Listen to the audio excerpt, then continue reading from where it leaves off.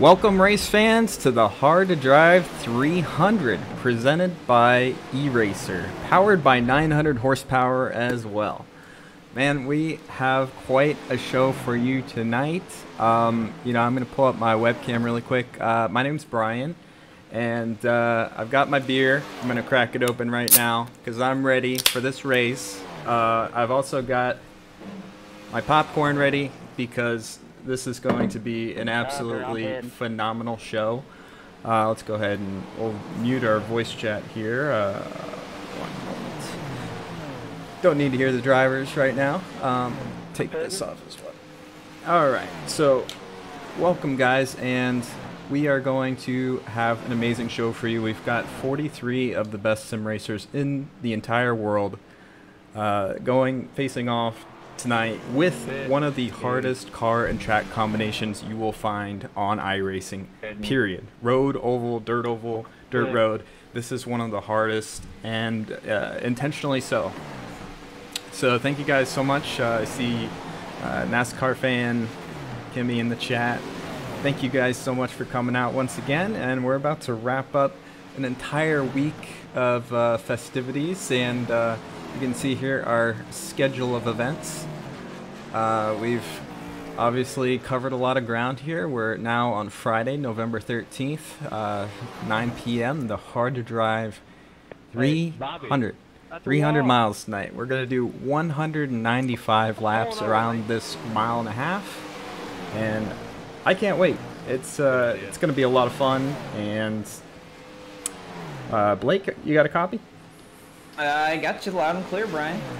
All right, Blake. Blake's going to be our lead announcer for tonight, but thankful to have him in the booth. And Blake, do you have any initial thoughts as we're kind of wrapping up warm-up here?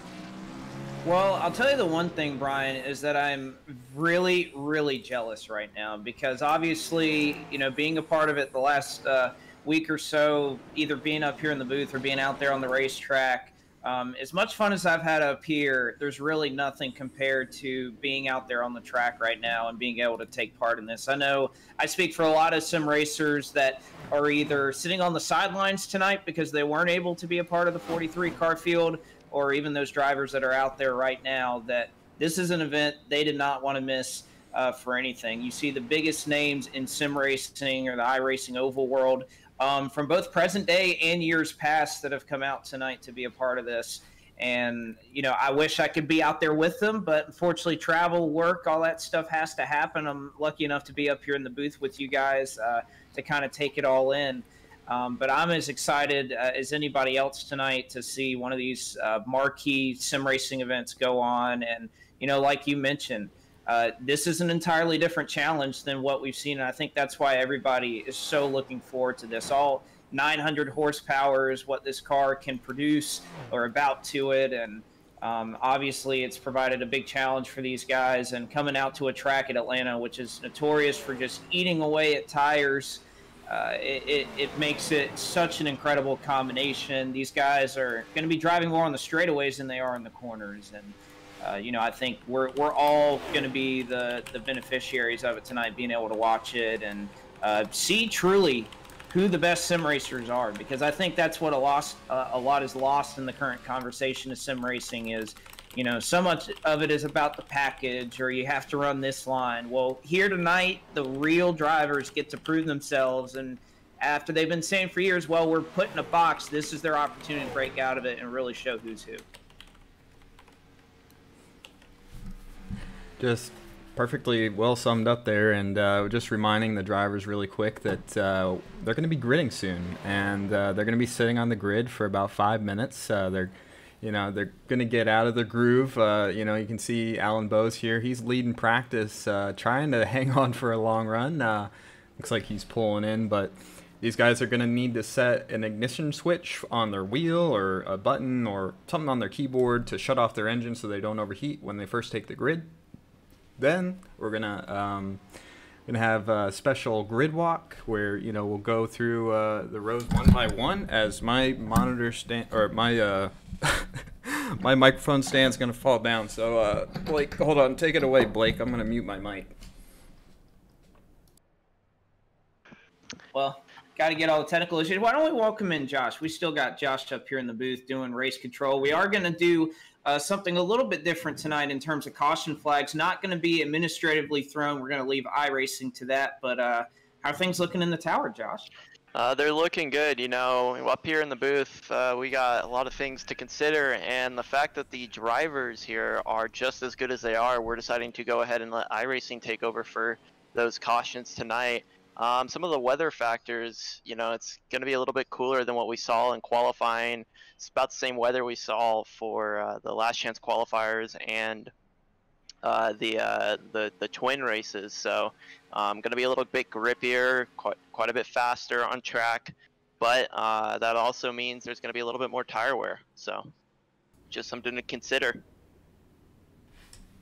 That is the case. There's certainly going to be a little bit more tire wear out here. We'll go I'm ahead back, and guys. I got my monitor or my my microphone stand all sorted out, so we're good now. It's nice and tight this time. Awesome. Well, there you go. But to kind of remind everybody of what we've been going through, this has been a build-up that really started all the way back on Monday night. 151 drivers ended up pulling an initial qualifying time here to try and get in this race tonight. That all started back on Monday. We also had single car qualifying old style on Tuesday as well. Then, of course, Wednesday night began the first of our twin 125s, of which the back half of the grid was set the top 20 in qualifying times for Monday and Tuesday. It got locked into tonight's race. Then the top 20 from each twin was put in. And then last night, we finally wrapped things up. 3 drivers were allowed to race their way in by winning a last chance qualifier. But, of course, they get through all the challenges to get here. Both hot lappers and long run speed able to qualify their way into tonight. But, of course, this is going to be the biggest challenge, Brian. 300 miles at a track where 20 laps feels like it's about 50 laps long. Yeah, we actually talked to Parker Kligerman before he jumped in the car, and he said he was a little worn out after about 8 laps the other night. Oh, yeah. I mean, I remember because I ran in the second of the twin 125s.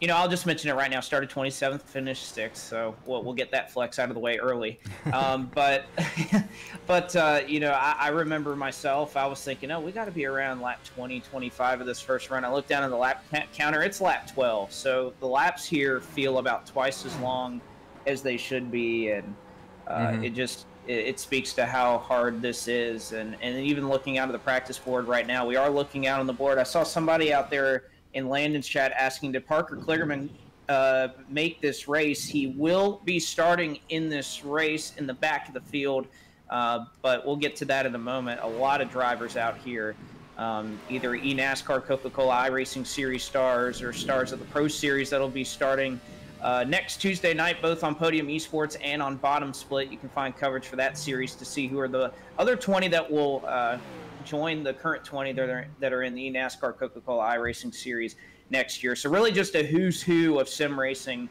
made it out here tonight. And again, this is their proving grounds, as I'm sure Parker would like me to plug right there. Yeah, and we've got AJ Henderson going to be our pit reporter for tonight. All things pit road. We'll defer to him for his expertise. AJ, you almost made the main event. You ready for tonight, though? I am ready for tonight. I got my drinks. I'm ready to go, just like you, Brian. I've been looking at pit road a lot during the twin races and the LCQ, and I think from anecdotal experience, you can gain a lot of time or lose a lot of time, in my case, on pit road. So I'm very excited to take a look at that tonight, see where a race could be won or lost. Yeah, and Seth the Merchant's putting on a show for us guys right now on track. He's giving us a little drift session, showing what the tire model is capable of for a couple laps before he blows a tire. You won't be seeing this in the race. He's just putting on a show for the fans in warm-up. That's pretty cool. I tell you what, it looks like a Formula Drift car, and you will not see I mean, you'll see drivers sliding around like that, but it won't be intentionally because of how much you have to take care of these rear tires here at Atlanta. But it looks like practice is finally wrapped up. Alan Bowes takes down the quickest time in that session, but of course we still have a little bit to go here before we get this full 43 car field that was already set, either based off of their qualifying times a couple of nights ago or their finishing position in their twin 125s. But we also have the addition of backup cars. Some drivers after their race wrecked across the start finish line, and of course we have driver substitutions. So a lot to cover there. Yeah, certainly. Let's pull down the ticker for a moment, and we're going to go to our pole sitter here, do some rear chase action for you. And Andrew Petranek is going to be starting on the front row, and we're so excited to have some new people, possibly make a name for themselves tonight. Andrew is one of these guys. And Isaac Gann is going to be starting on his outside. Hasn't gridded yet, but we've got Kane Cook on the inside of row 2, alongside Ray Alfala, 4-time eNASCAR world champion in that throwback Pro Geek machine. You might remember that from the 2011 days. We've got Nathan Lyon on the inside of the next row in that 16 car. Michael Cozy Jr. on the outside in that Dale Earnhardt Jr. inspired throwback. Garrett Liebert. What a beautiful car, JD. That's amazing. I'm so excited to see this car tonight. Garrett Liebert's a little bit newer to the oval scene, but he's going to have a good start for tonight. Colin Keister on the outside. And look at that car. That has been updated since qualifying. Exciting. Jake Nichols. Wow, look at that blue. Beautiful, absolutely beautiful work by Jake Nichols on that paint scheme, and that's might be a die-cast finalist right there, as well as Tucker Minter. Very, very good scheme, very basic, love it. Tucker has made the Firecracker earlier this year, and he's made this one as well. So you want to take away the next 10 there, Blake? Absolutely. We'll look back to row number 6, and it is Jimmy Mullis on the inside, who this is a personal favorite of mine. Brian, in terms of course, I'm going to be biased against my own scheme here, but aside from that, I think this is the best looking car out on the racetrack, and it's a car that we'll expect to see up front here in that Coca-Cola Toyota. Jimmy Mullis, of course, almost made the Final Four in the Coca-Cola Series this year, so he'll be awfully competitive. To his outside, Spencer E. Burns, a nicely painted Dodge is what he'll be sporting here in this one. Directly behind them, it'll be Keegan Leahy, who will start on the inside of row number 4. Amuka Esports, I hope I pronounced that correctly. Their own Brad Wright will start to the outside of row number 7. You move another row back, another driver that made their way through qualifying, of Burton Kligerman Esports partner in Briar LaPrade. And to his outside in 16th will be Liam Brotherton in the, I guess we won't call it Aflac Ford Fusion, because obviously he replaced it with Liam, but you can get the Carl Edwards, I guess, tribute right there. Bobby Zielinski, of course, man we know for road courses, and Brian works with quite often the virtual racing school. He'll start 17th. 18th will go to another driver we'll see in the Pro Series starting on Tuesday, Brian Mercurio. 19th will go to Tyler Gary, and rolling off 20th in another beautiful Jeff Gordon paint scheme, that'll be Brandon McKissick. Yeah, we got Corey Carpenter, twin 125 winner, in a fantastic photo finish from the, with the guy that's starting right behind him. Just an amazing run to the line there. I hope we see something similar. Ryan Doucette on the outside, Pro Series driver for this year. Mitchell Hunt in that Libra car is going to be rolling off behind the guy that beat him out in that twin race, Corey Carpenter. And Blake Reynolds, driver for Austin Dillon Esports, alongside Kevin Harvick inspired throwback. Connor Horn joined us in the booth there for a little while a couple days ago. Thank him for that. He's excited for this one. We've got Adam Gilliland, who's having a little bit of connection issues right now. Beautiful paint scheme, though. We'll try to show it real quick. Look at that. And let's keep going. We've got Donovan Strauss, young guy, getting his feet wet with some 900 horsepower. Hasn't really done a whole lot of this. Bob Bryant on his outside. And that's a beautiful eraser paint scheme. Gotta love to see that. Bob's, a veteran of the service. And Eddie Ball Kerner, that's a paint scheme inspired by a bowling ball that is going to be sent to Derek Justice.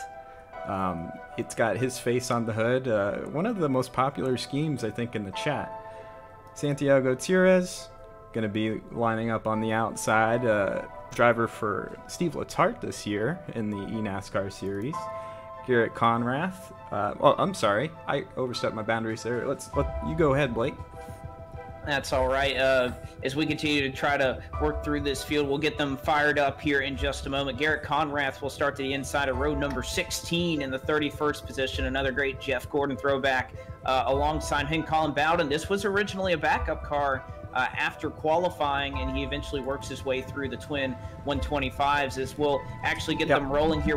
Will Cooley will start in 33rd. 34th will go to Alan Bose, who posted the quickest time in practice. Andrew Freenage will start 35th. 36th will go to Seth DeMerchant. 37th to Brandon Cattell. 38th is Chris Overland. He also went to a backup car after crashing in the twin 125s.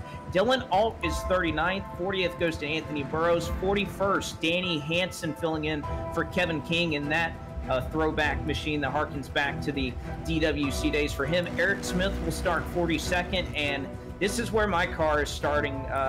Brian, it's obviously going to be biased towards me. The Thanken E-Racer today Chevrolet going to be piloted by Parker Kligerman after a driver substitution. After I put this car 6th in one of the twin 125s, would have started about 26th. The driver's sub is Parker Kligerman for that ride, as he is going to start in the back of the field. But we are ready to set this thing as Petranek going to start up front. Green flag is out for the Hard to Drive 300. Man, I've never been more excited for a sim race. I don't think this is going to be awesome. As we see this field kind of spread out a little bit, I wasn't expecting that, but it looks like everybody's going to take it a little bit easy. 500 to win race, you know, might as well. And of course, I think that's going to be kind of the name of the game here early on. We saw it a lot in the qualifying races as well, that drivers are more than willing to take their time to try and be safe. And it looks like they're going to do that here. It'll be Petranek, who, again, Brian, this was a bit of a surprise. We see so many names out here. And even those of you out there watching, wherever you may be watching, we have a whole host of channels that are taking in this one. Andrew is not a name that we've seen very often when you talk about the top competitive ladder here in the oval side of the sim racing world, but he was able to come out and not just get the pole, but do it by a long shot over, again, a full field of some of the best that we've ever seen in iRacing. Yeah, and we missed an amazing command, but we're gonna do a quick little impromptu gentlemen start your engines, because I think that's certainly worthy of a prestigious event like this.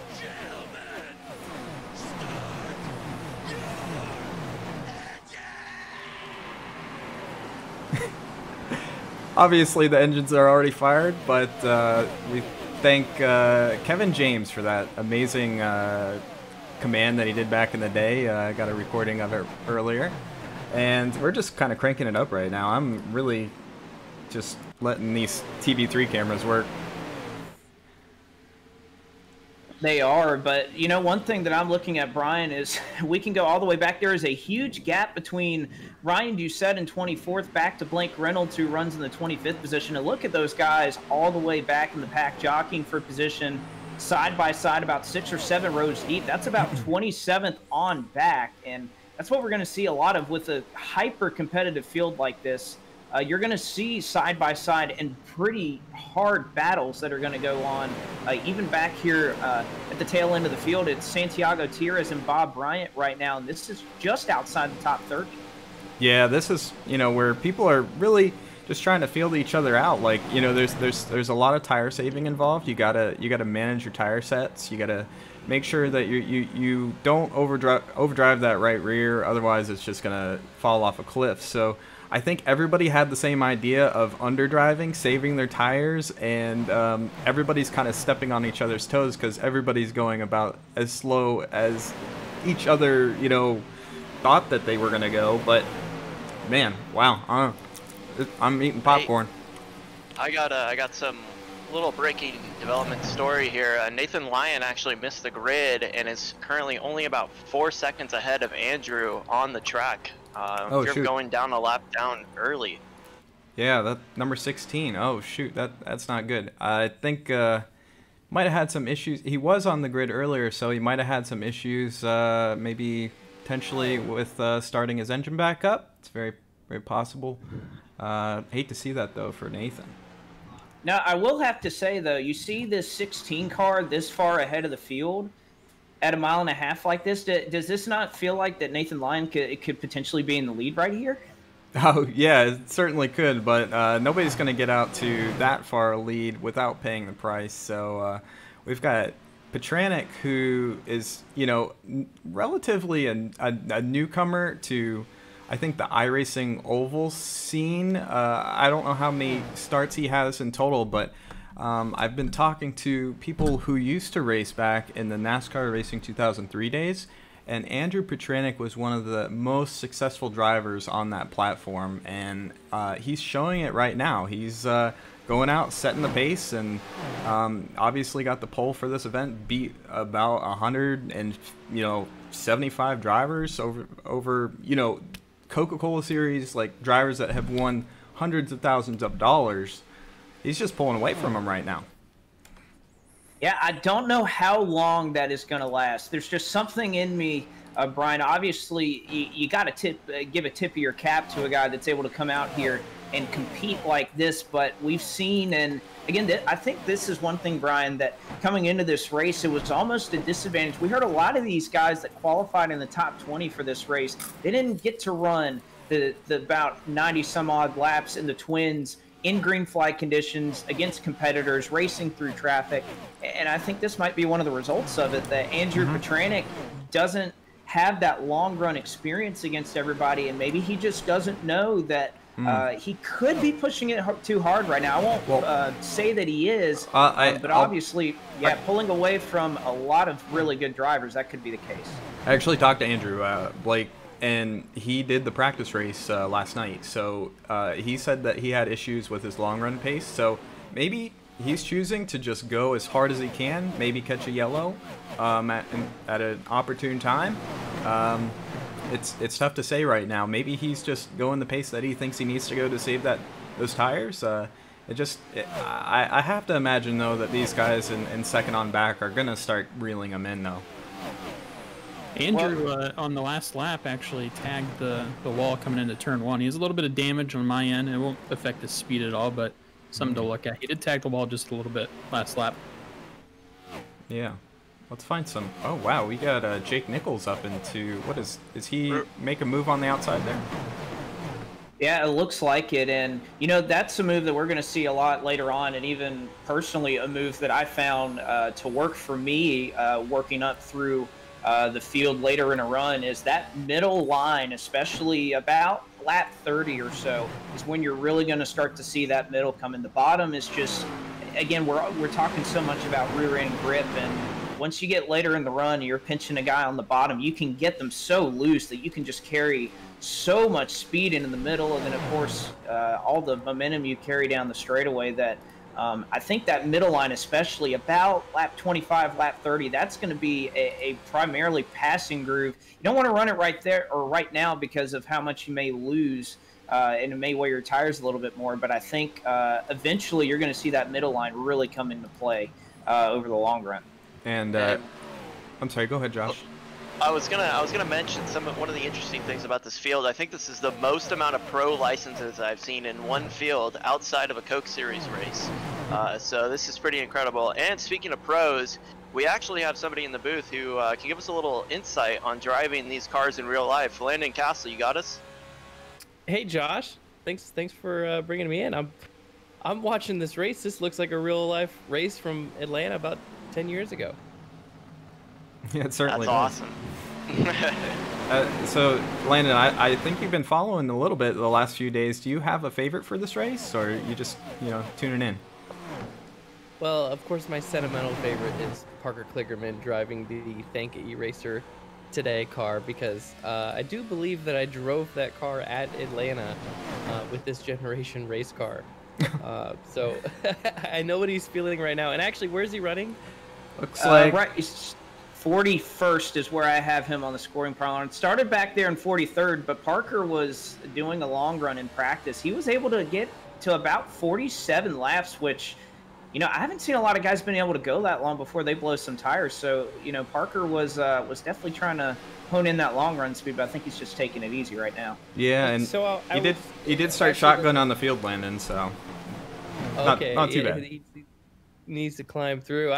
I was curious. I wanted to ask you, Brian, what is the window right now? I mean, because you switched to, this is gonna be iRacing cautions, so Yeah, what are we looking at for green flag stops? Are we gonna see some short pitting, or? I think we will. I think if this thing starts to just have a green flag look, you might see guys start pitting as soon as lap 30. If they've overcooked their right rear tire, it could be even sooner than that. But I think that, you know, you've got the ability to go about 58 laps on a set of tires and, you know, fuel. They both run out at basically the same time. What's the difference lap time wise between a guy on 30 laps, you know, the 30 to 50 laps, and then the guy that pits on lap 30 and puts on fresh tires? What is that? That's going to be about 3 seconds lap. So, and it could be potentially 4 if people really, really start struggling. The thing is, you have a lot of... Why would you go to lap 50? So, the thing that you have to consider about this, Landon, is there's a lot of fall off from lap 1 to, say, about lap 15. You lose about 2 seconds in that span. So you're not... Okay. It's not a linear fall off like you might imagine. So all your fall off is in the first 15 laps, and then it's pretty flat from there on, or it's kind of tapers a little bit. Which, by the way, we just got an awesome raid from J-Bo on my stream here. Oh, awesome! Thanks, Justin. Well, I will say, if you save your tires pretty well, it kind of tapers off. But if you go a little bit too far, the cliff can be massive. We're talking. At the last 5 or 6 laps of the run, you may be giving up 2 or 3 tenths every single lap thereafter if you run those rear tires off a little bit. At least from what I saw the other night. Yeah, and you know, Ray Alfalo just made a really great pass there on the outside of Colin Keister. He's looks like he might be trying to make a move on Kane Cook here, as it looks like Petranek is starting to fall off, guys. His last lap was a 33.32. And the guys behind are running 21s and 22s. So I think that Taco Bell machine's finally starting to feel the effects of that hard driving. I think so too, but look at all of our top 3 competitors, for the most part, are all running in the middle group. Petranek's done it as well. You see Kane Cook and Ray Alfalo, who have all kind of migrated about half a lane up from the bottom. It's about lap 20. I didn't think we would see this early, but obviously it's working for both Ray and Kane. They're starting to reel in Petranek about 2 tenths a lap right now. Yeah, it's really looking a lot like real life, Landon. I mean, talk about that. It's amazing. I personally thought that this race was gonna be gridlock, more like the Twins, but everybody's taking it way easier this race. Yeah, they're really clean right now, which I love to see that. I mean, that's like the style of those mid 2000s NASCAR intermediate tracks. The first stretch of the race just gets spread out. Everybody gets settled in. You can see the track opening up the groove just a little bit here in Atlanta. I mean, I love seeing that second groove in turn 3 and 4 at Atlanta. It's a tough one to run, and it's kind of a sneaky groove because you see so many people go up to the wall, and then some people paint the white line. Tucker Minter making a good move here on the outside of Colin Keister. You can see that line that Tucker's running where you put your right sides right on that seam. There's a lot of grip right there if you hit it just right in real life. And I think it obviously is working the same in iRacing. So those seams make a big difference at Atlanta. I mean, that track when the pavement is so old, those seams sometimes have more grip than the pavement itself. You have to even think, Brian, this is in Atlanta. This is pretty much around the time period where this racetrack was scanned too. It's not like we've had a recent scan of Atlanta where it is super bumpy. So this is pretty much almost an exact replica of that track that you would have been racing on about 10 years ago. Right. Got a lot of great battles around the whole track. Looks like Brandon Cattell side by side with his slip angle teammate Santiago Tires. Man, Jake Nichols whipped up that scheme for Brandon Cattell today, and that one looks really nice. We'll get a close up on that one. It does. And You know, we're so used to thinking throwback, and maybe this is because we're all getting old, but when we think throwback, we throw back to the 70s and 80s and 90s. But man, it's so cool to see throwback schemes of cars that we ran just 6, 7, 10 years ago. And Brandon was a little bit upset with me before the race. I made him go to a backup car because after his twin race, he tried to pull into the garage area, and there's an invisible wall there. So he damaged the front end. I said, okay, that's a backup. He didn't quite agree with that, and you know, on second thought, I think that I agree. But at the end of the day, it only cost him 6 spots on the grid, so he understood, and we're glad that he's such a great sport about it. And not to mention, he's up 5 already, so he's only 1 spot behind where he would have started already. Yeah, and let's move ahead a little bit here. We've got some big movers in this race. Let's try to pull up the amount of positions they've gained on the ticker here. I can tell you right now, Danny Hansen he's on a mission to get towards the front. He started towards the back of the field. What was that, in the about 40th or so, around there, and he's already gotten 12 positions on track and continuing to move forward. Looks like we're gonna get a pass for the lead here, guys. Oh yeah, here comes Kane Cook to the inside. Yeah, I think this is where Petranek really kind of realizes that he may have run his car a little bit too hard, because he pulled out to about a 2.5-second lead, and all of a sudden that's gone in an instant. And Kane Cook, now the leader of this race. I gotta say though, some of the guys that were making up time, I think you got Jake Nichols and Isaac Gann kind of waiting here behind Petranek, who may be falling through. Obviously Ray Alfalo, which, I mean, my goodness, if you didn't pick him to win this race, I don't know how you can pick against him with how much success he had in these cars back in the day. But I think there's a couple of guys that started up front here who may be pulling kind of what we saw Garrett Lowe do the other night, you know, kind of over-saving a little bit. And with the caliber of drivers in here, this race could go green for a very, very long time. So saving like that, I think, is easier to do in these races with how long it's going to be than it may have been in the Twin 125s the other night. You know, Blake, it's a good note, though, for these guys that it took 30 laps. I mean, he's still leading the race here, so more than 30 laps for them to get back up to him, and they still haven't really challenged him for the lead quite yet. No, I think you're right. And, of course, with the tire sets that we have here, we have 12 sets sitting on pit road. So this is, you know, Dale Jr. sitting with Goodyear Eagles just stacked around his pit stall here. Everybody's got the same set. So, I mean, we would already run, I mean, what that could get you, if I could do my math correctly. I mean, that's you got plenty a little over, yeah, 15 lap runs. So if Petranek were to ever get these kind of, you know, yellows where maybe we're going 10 or so laps and everybody's having to come down, he's obviously shown that he can pull out a little bit to a lead. So it's definitely a balancing act. Yeah, and look at look at the line that Kane's running. Right now we're looking at Kane, your race leader, and Kane Cook, and man, he's, especially in 1 and 2 down here, guys, he's way up the track. It's remarkable to see. Look at him. He's all the way in that second groove, or in that above that, you know, that first seam. That's pretty good, you know, considering. Is that just the product right now? I mean, and maybe talking iRacing specific for a minute, because we know that dynamic track is a great conversation to have. Is this just a product of so many green flag laps with 43 cars on the track, no cautions to cool the track down? I mean, are we seeing the most of what the dynamic track has to offer right now? You know, from the racing I did earlier, and even the individual testing I did, it just seemed to be you just got so loose on the bottom later in the run, trying to wrap it around the white line and killing the rear tires off. That with how hard you can charge the corner in these cars, you're just not sliding the rear end as much on exit, and it's a much smoother transition on the straightaway, which. You know, I think that's probably the most interesting thing about this race, Landon, is, and you could speak to it as well, that I think these cars, from what I drove the other night, they are much harder to drive on the straightaways than they are in the corners.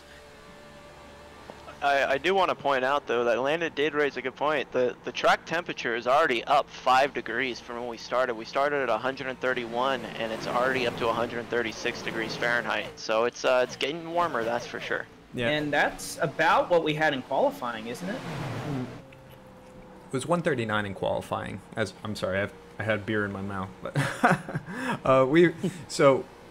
Don't apologize. I think no, that's nothing to apologize for. I think the main reason the outside is working is just how loose these cars are off the corner, and you need all the track you can possibly get on these long runs to just kind of. You're just keeping that wheel so still and just barely moving it off that turn. And if you have to crank on it a little bit, that right rear kicks out and you lose all the run. Whatever run you got through the center is gone if you've got a car on your outside. Oh, you can see how much right-hand wheel he has. I'm starting to look out now. I looked at Andrew Freenage. He's back here in 37th, and oh man, is he struggling. We're starting to see now, if you ran your rear tires too hard, we are starting to see guys sliding all over the place, particularly in the tri-oval. And these are guys like Anthony Burrows won our Twin 125 the other night. That just goes to show how competitive this field is. Granted, he did start in the back, but man, it's so hard to make progress when the entire field. I mean, the first 33 cars are only separated by 8.5 seconds right now. I want to. That's crazy. Last lap around, I don't know if you caught it, but Isaac Gam made a little excursion with his left side tires through the infield grass, so he's getting a little squirrely off of turn 4. I'll tell you one guy that's on the move that I really have my eye on right now is Jimmy Mullis. He's been kind of waiting back there in the 7th or 8th position, started in 11th, is up to 5th. He made his way by Isaac Gann after he slid off the corner, but right now that Coca-Cola Toyota Camry is looking awfully sporty. And you know, one thing, Brian, that I didn't think we really expected when we started doing this was how much the draft comes into play here, that you even when you're in traffic, you almost kind of want to run behind people, because I guess just with the aerodynamics and the way the car tomorrow works in iRacing, it just operates like a box and just punches such a huge hole in the air. AJ, do we have somebody taking pit road right now? We do. Yes, we do. Yeah, they just Oh no, we got Mitchell somebody. Hunt. Somebody took out the cone. Oh, we got 2 people on pit road. Mitchell Hunt is coming off. Let's see. Looks like We got Jarrett Liebert on pit road, the number 5 car. Jarrett Liebert hit the cone, so that's going to be a penalty for Jarrett. Oh man, that's a tough break. Looks like there's a lot more. Chris Overland just called that he's coming to pit road. It'll be interesting to see. I mean, I would imagine that these first couple cars that come in are going to drag the rest of the field in with them. I would, you know, anybody that's really thinking about their strategy, man, I'd be surprised if somebody goes 10 laps longer than the rest of the field. I mean, that's you're going to lose almost a whole lap. Well, Yeah. I think if they're going to pull that strategy, they're not so much looking to make up time. They're looking for these guys don't know how to pit with this car because it's so difficult to get on pit road. I mean, we saw Parker Kligerman the other night. He overran the pit road entry under caution because these things are just, they don't slow down very well. So we could be seeing, I guess you would be hoping for an accident at that point. We still see a bunch of cars making their way onto pit road. And those A green flag stop on 40 lap tires. I think we might have some black flags from these pit road entrances, guys. Man. And just pointing out that it was the front 3 that just pulled down pit road. So we got about a 10th, and we're going to have a large group here pitting right now. Petranik's on pit road, our pole sitter. Pit road's getting busy right now. Landon, this is what you wanted, man. This is what I wanted. I wanted to see green flag stops. I want to see it cycle through and see how this works. And one thing I will point out that's very interesting in the twin races, we had a competition caution at lap 39, and as soon as lap 37, 38 hit, we started having people pull down. So it looks like people are going to try and split this up into 40 lap runs if they can. Yeah, certainly Looking might. like that's the case. That's what they're used to, and of course, like you said, I just think there's so much time to be lost getting back up to speed. Now, of course, with the huge time difference, you know, I've seen it plenty of times as a sim racer myself. You pull up on a car when you're 3 seconds faster, and just because of that, something happens, and you know, obviously a caution comes out because you come up on somebody so fast they just can't anticipate it. Yeah. And I think that's what we're seeing here. A couple of guys trying to make their way by some guys that are still running in the top 10. Yeah, I'm pulling up this calculator, guys. So 195 divided by 4 is 48.7. So we're going to see another wave of cars down pit road, I believe, at lap 48, 49. They're going to be splitting this up into 4 different pit stops, or four segments. So they're going to make it a 3-stop race. The guys that pitted before then on lap 40, they might be trying to maybe add an extra pit stop to their strategy.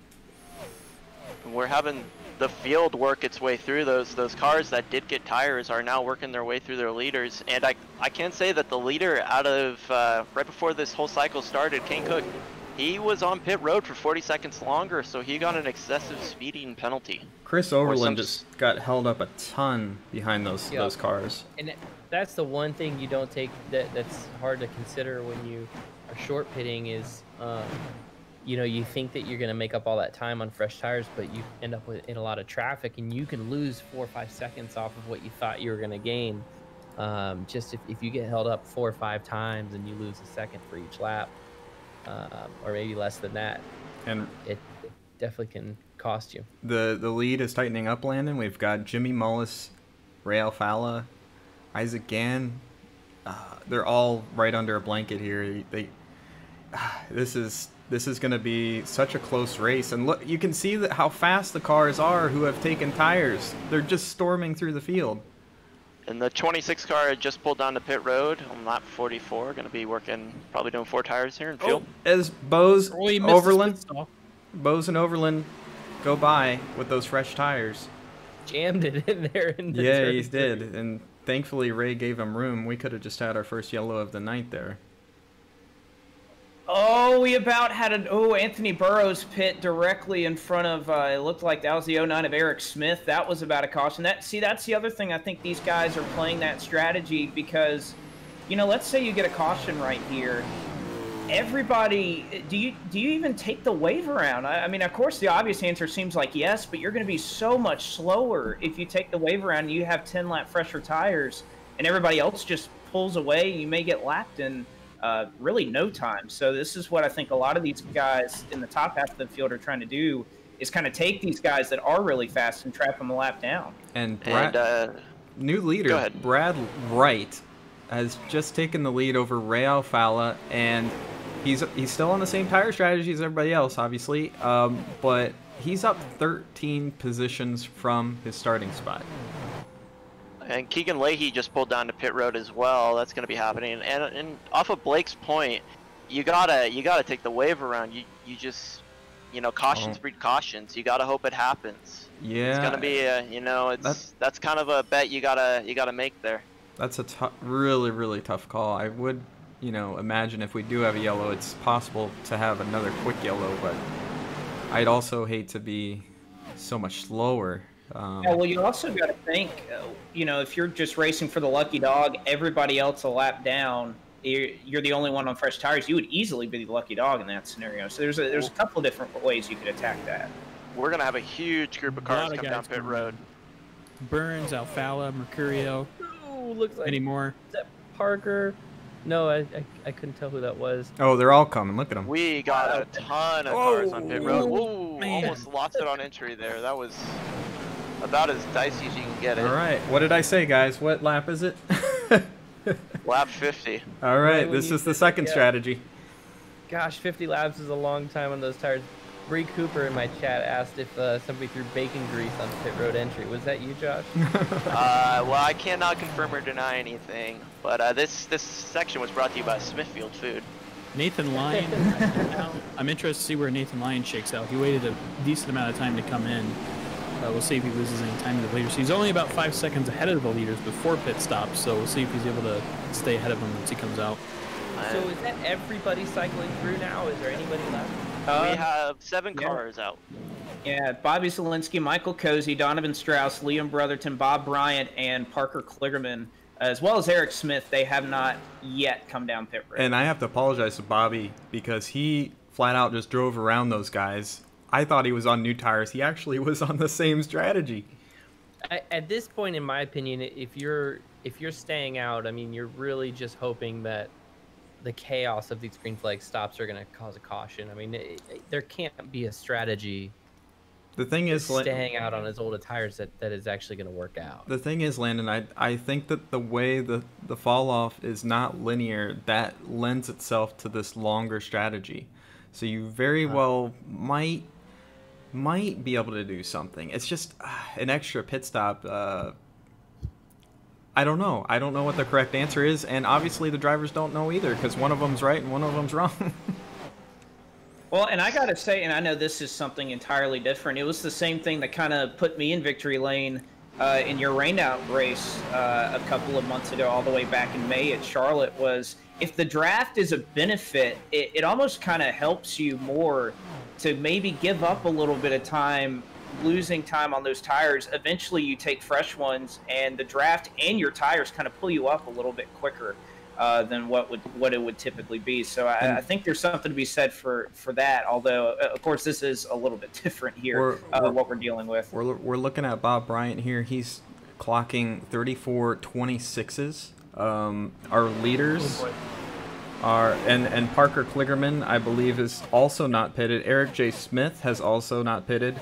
There's 3 cars out here that haven't pitted, and right now they're about 3 seconds slower a lap, so they're just flat out in the way. Oh, is Bob Bryant saving a little fuel there?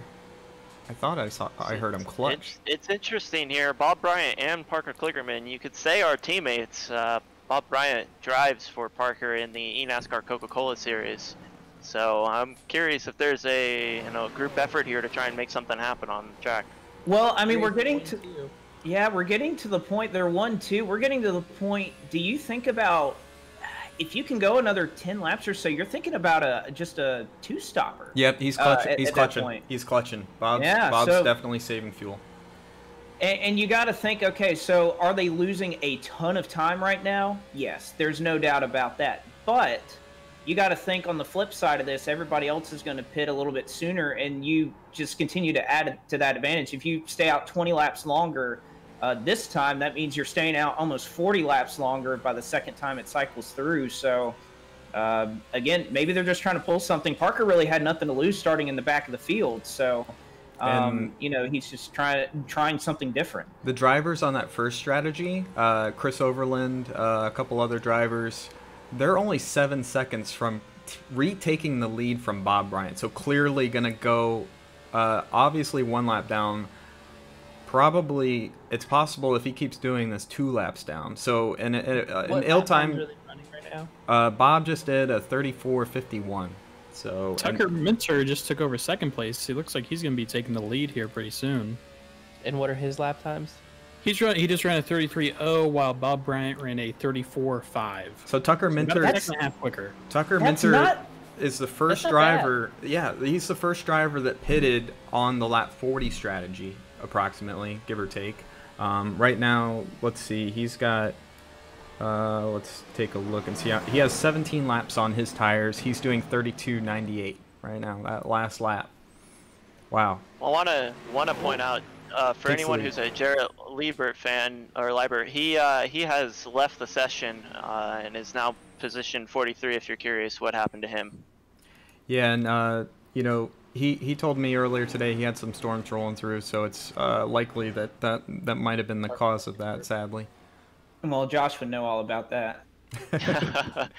No lightning here yet, so knock on wood. We'll keep those thunderstorms a little bit offshore today. Now, Brian, I'm intrigued with the strategy right now. I am too. Realistically, what is the fuel window? The fuel window can probably be extended out to maybe lap 62 or 63 if you like saved from the beginning. I would anticipate, let's see what lap Bob is on right now of his stint. He's on lap 59, so he should be coming down pit road any moment. Hey, guys, Eric Smith is coming down pit road right now. He was one of the three. Oh, he lost it. Ooh. Oh, he made it in. Is that his pit stall? He missed it. Oh man. I had to back up a little bit. He's gonna lose. That's gonna cost him even more time that he was already losing the track. That's not good. Oh man, what a good recovery though. That was pretty nice.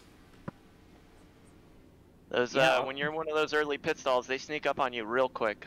Yeah, that's one thing with Kligerman. He's all the way back in 43rd, so he is the first pit stall. So I don't think he'll be overshooting entry this time. And you see he's going to come on pit road right now. Oh, yeah, he's going to miss it. He's going to have to back up a little bit. Apparently, it's hard to stop on 60-lap old tires. Even if they stick with, I mean, looking at green to the end here, not that, I mean, we're really early for that, but that still puts them in a position to have to pit with 15 laps to go, which is kind of awkward. Yeah, it certainly does, but a timely caution, you know, for $500 could play dividends, but I just don't know how long it's gonna pay off. You know, this first run it paid off. You know, they were out in the lead. They expected maybe to get a yellow. They didn't get it. Maybe they expect a yellow this next cycle, but I don't know how long they're gonna be in the lead in that scenario. Bob's coming in this time by. He's going to be pitting about halfway down pit road. All right, let's see. Let's take a look at Bob Bryant's pit entry here. We got a nice camera angle down here on pit road. Here he comes, nice and smooth. That's one of the smoothest. Yeah, that's a smooth pit entry. You got to think these guys are almost on the verge of blowing tires, so I mean that could be something for either Parker or Eric. Is, you know, you're coming down the pit road, you're locking up. I mean, I got to imagine those tires are maybe 10% away from blowing up. Just a little lockup might be enough to do it. So lucky that Bryant was able to figure that out and enter really smooth there. Which looks like Parker must have already pitted. Yeah, Pete. Yeah. A couple laps. Yeah. Missed a stall a little bit, so that'll cost him a little time. But Tucker Minter leading the charge with this 40-lap strategy. So let's go ahead and we'll divide 195 divided by 4. There, so right now, as we sit, by the way, there are 5 cars 1 lap down, of which 3 of those are the people who stayed out till lap 60, as well as Nathan Lyon and Kane Cook. Kane Cook is the one who got that 40-second penalty. And you know, the Tucker Minter is 24 laps into his stint.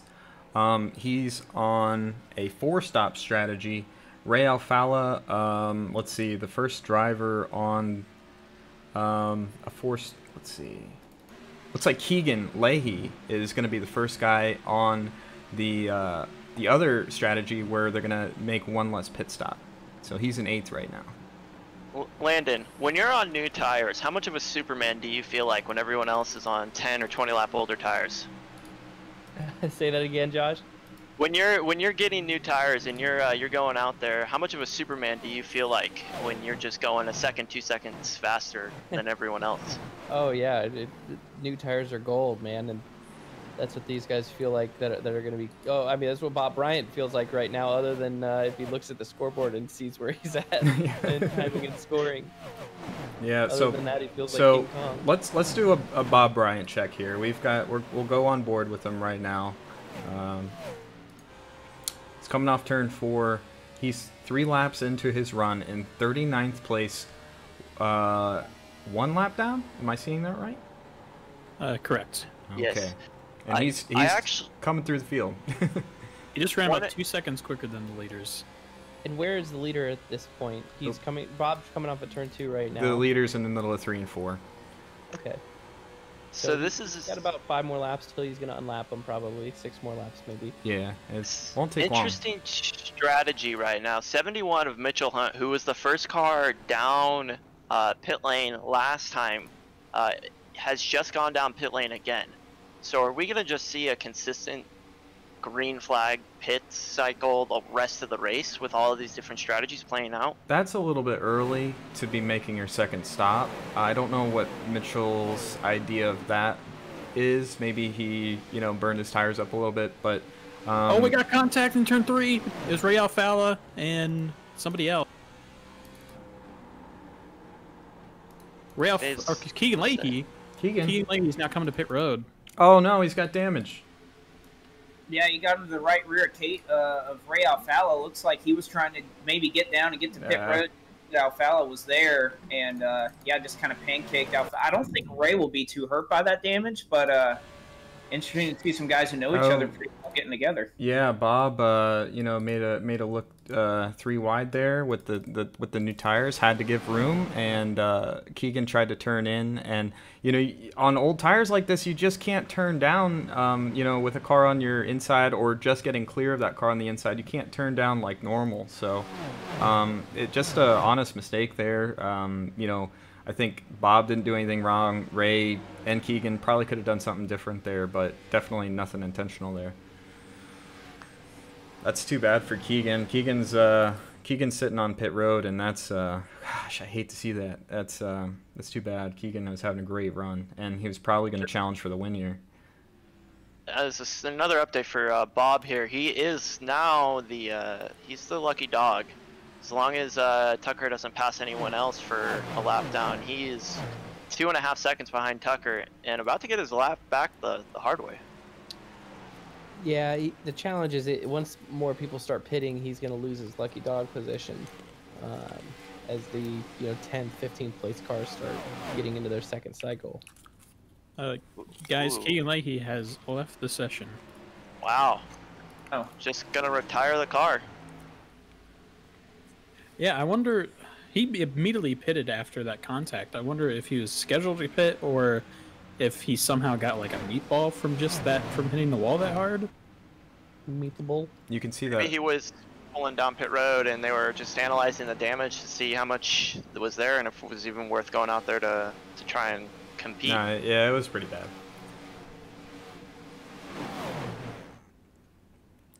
As hate to see that. The 09 of Eric Smith is on new tires here, going around. This is a nice battle with Bobby Zielinski and Brad Wright here. That's for the 10th place position. Can we just talk about, and really it's been a theme this whole week, how clean this entire thing has been. Mm-hmm. We know a lot of people, they kind of have the thing iRace know where you're just going to log on and you're going to get wrecked. We have seen the drivers in the toughest car on one of the toughest tracks on the service, definitely one of the hardest combinations that you can throw out there. And these guys, both in the Twins and tonight, have been extremely clean, even if they're running that close together between Wright and Zielinski right there. I mean, it just goes to show that these guys, when you put them up to the task and you give them a challenge, like you can see Zielinski and Molis right here, perfect example. If they're running the modern Cup car, they're not giving each other that much room off the corner. But you have to give that kind of extra level of respect with how much wiggle room there is with these cars. We saw Michael Guest the other night slip up in one of the Twins and get loose on the straightaway, and it caused an accident. That would never happen. With the caliber of guys that are in this field, that would never happen with the cars you drive now. But you have to kind of give that extra little bit of room because there is that little bit of margin of error with these cars that you just don't see these guys really have to deal with much anymore. And this is a really interesting development right here, Blake. We've got Colin Keister passing Jake Nichols, and these two are on separate tire strategies. Jake, unless he decides, okay, I'm gonna abort the extra pit stop strategy and extend my run. He just got passed by somebody who's theoretically, if they, all things staying the same, if they pit with the same number of laps on their tires, he just got passed by somebody who's making one less pit stop. That's Colin Keister, and right now Colin potentially in the driver's seat if he can make his way up to Tucker Minter there, and he's not too far behind, about 5 seconds behind the race leader. Yeah, no, you're exactly right. And, you know, Keister, really no shock to see him moving his way up. He picks off another 0.2 of a second right there over Tucker. And, you know, it was one thing. I'm surprised about how many drivers we've seen who started up front who have really run into issues. We saw Jarrett Liebert. He started 7th. He's obviously gone to the garage. He's out of the team. Liam Brotherton is also out. He's going to finish in 42nd. But Nathan Lyon started 5th. He's a lap down. Kane Cook started 3rd. He's a lap down. Michael Cozy started in 6th. He's running all the way back in 24th. So it's really been these guys that were around that 10th to 15th place range, not necessarily the guys that brought all that speed in qualifying. They're flexing their muscles right now. We've seen a lot of that kind of midfield start to march their way forward and kind of stake their claim, I guess. Yeah. Looks like second round of pit stops are starting here. Eddie Kerner just came off of pit road. So as Connor Horn just signaled to everybody he's come to pit road here. So it was lap 40 was our first wave. We're approaching lap 80, so we should see that first wave of guys make their second stop, and then lap 50 was our second wave. Is that right? So close on lap 100. So you can see the marbles and all the rubber buildup on the racetrack. Yeah. Looks beautiful. Yeah, I love it.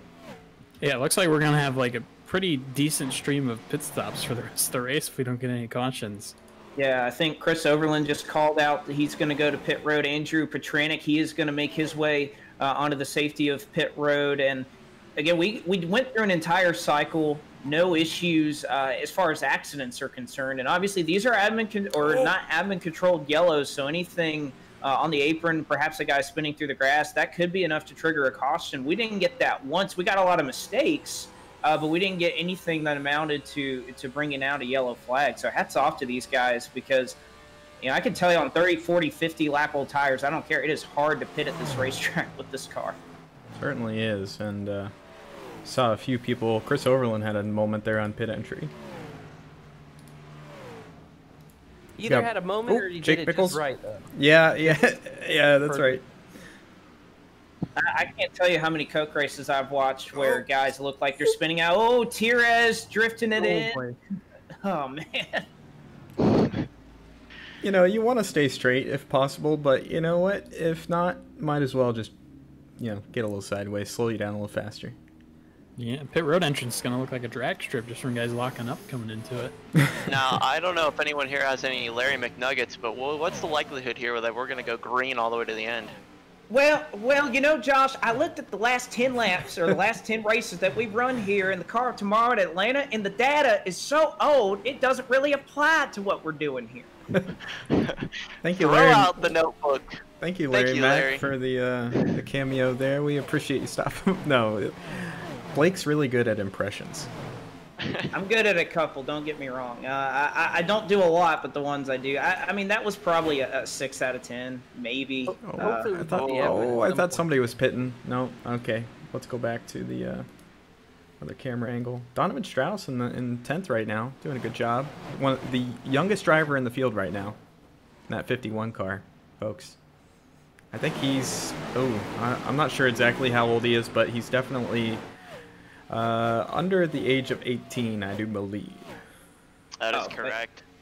Not even close. I mean, anybody can remember that watched the Landon Castle qualifying challenge that Strauss was one of the competitors that nearly took that thing and won 10 grand, which I just can't imagine. I started sim racing on iRacing at his age, and I can't imagine going from just starting out to being somebody who could win $10,000 on a single lap. That's just mind-blowing to think about how good he is at his age. He'll be in the Pro Series and have a chance to go to the Coke Series at, I believe, 14 years old. I mean, that's just unbelievable. Oh, 14. Whoa. Okay. I was way off. Another driver I want to highlight here is Corey Carpenter, won one of our twin races. He's up 9 positions from his starting spot, doing a good job in that Pennzoil car. The front stretch is getting busy right now. Two sets of cars going 3 wide. I guess I'm missing all of that. Oh. Who's going 3 wide? So they're on the back stretch now. But Well, it's so much different. You think about 3 wide a night ago, everybody was on the same strategy. Now you have guys who are, a second faster than who they're passing. So we're going to get some 3 wide here. We're probably going to see it a lot the rest of the night, but obviously the speed difference there is going to make it where, guys aren't leaning on each other for an entire lap 3 wide. I'll tell you, I was in the middle 3 wide for about a lap and a half the other night, and I think it took a year off me. Yeah. Brian, so we're on lap 85 here. Mhm. We saw a whole wave of cars come in on lap 50. Are we close to seeing? I feel like we've only seen them trickle in. This kind of. And I think that's Are these guys going longer?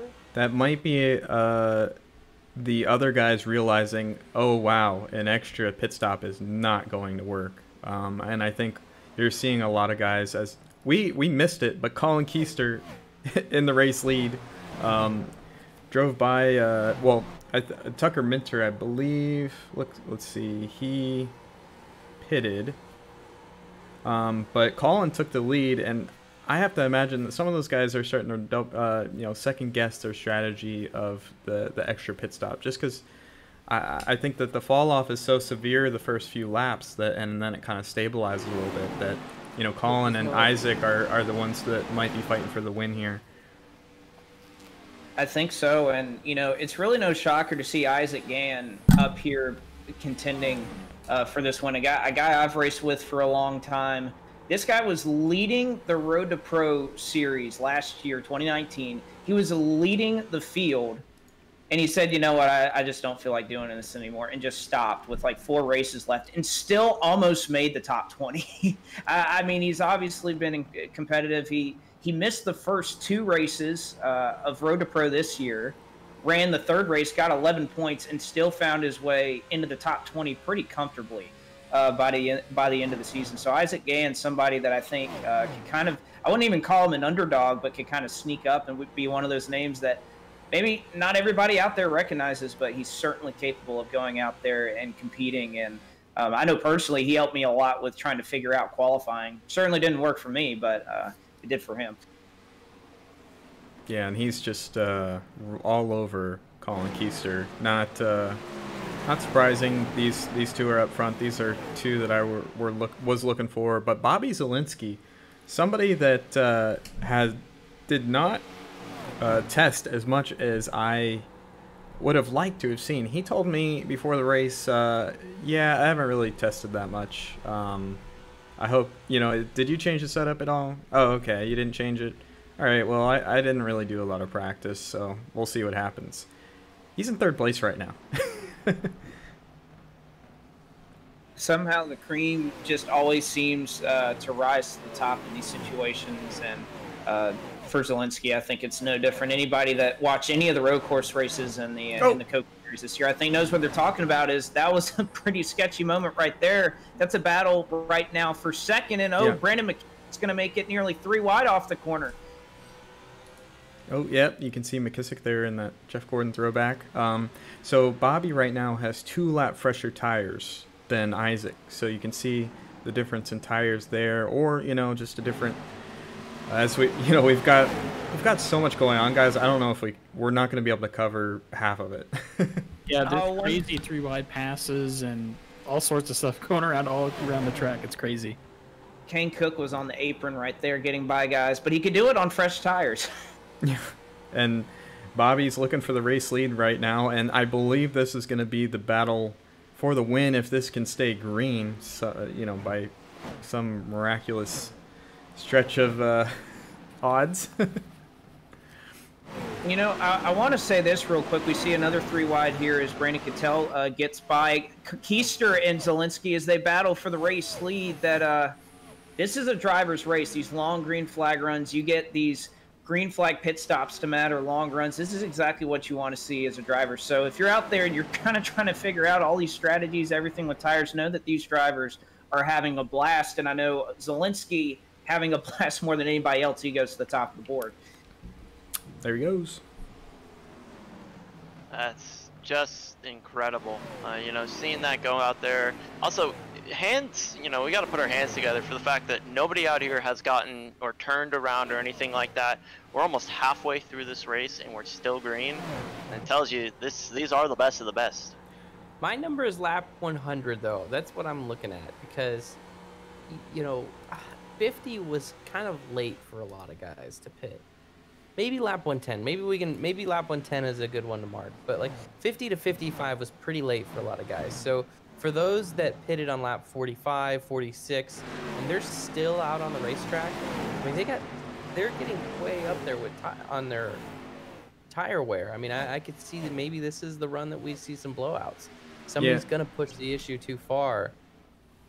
Ryan Doucette takes second place, and I tell you what, guys, he's on 4-lap older tires than Bobby, and he is coming in a hurry, running the same times as the leader, getting by those 2 cars there. Oh no, hold on, he's a 10th slower that last lap, but I think that our man Ryan Doucette, who's shown so much speed in practice, and he's up 20 positions from his starting spot. I think the amount of effort he's put in, no surprise, but one of the guys that might not be as a pick to win this race is currently chasing down one of the greatest, Bobby Zielinski, right now. Well, and Ryan Doucette, I was teammates with him for a little bit. He won the top split Road to Pro race at Rockingham. Trouble! Turn 1! Right in front of the leaders! Oh, it's Parker! Josh Parker Kligerman. Oh my, oh no. Let's see. And what I think, happened there. Oh no, that's just going to be a single car incident, guys. Ask Parker to bring back, yeah. Looked like he got on the wall or something before that incident happened. Here. So this was a call that I made 3 days ago. It didn't happen. That we were going to see somebody on the entrance of 1 right near this black kind of Cup Series marking that's at the top of turn 1. This is going to be where something would happen. Somebody would get loose and pound the wall, and that's exactly what happened to Parker Kligerman is thinking E-Racer today.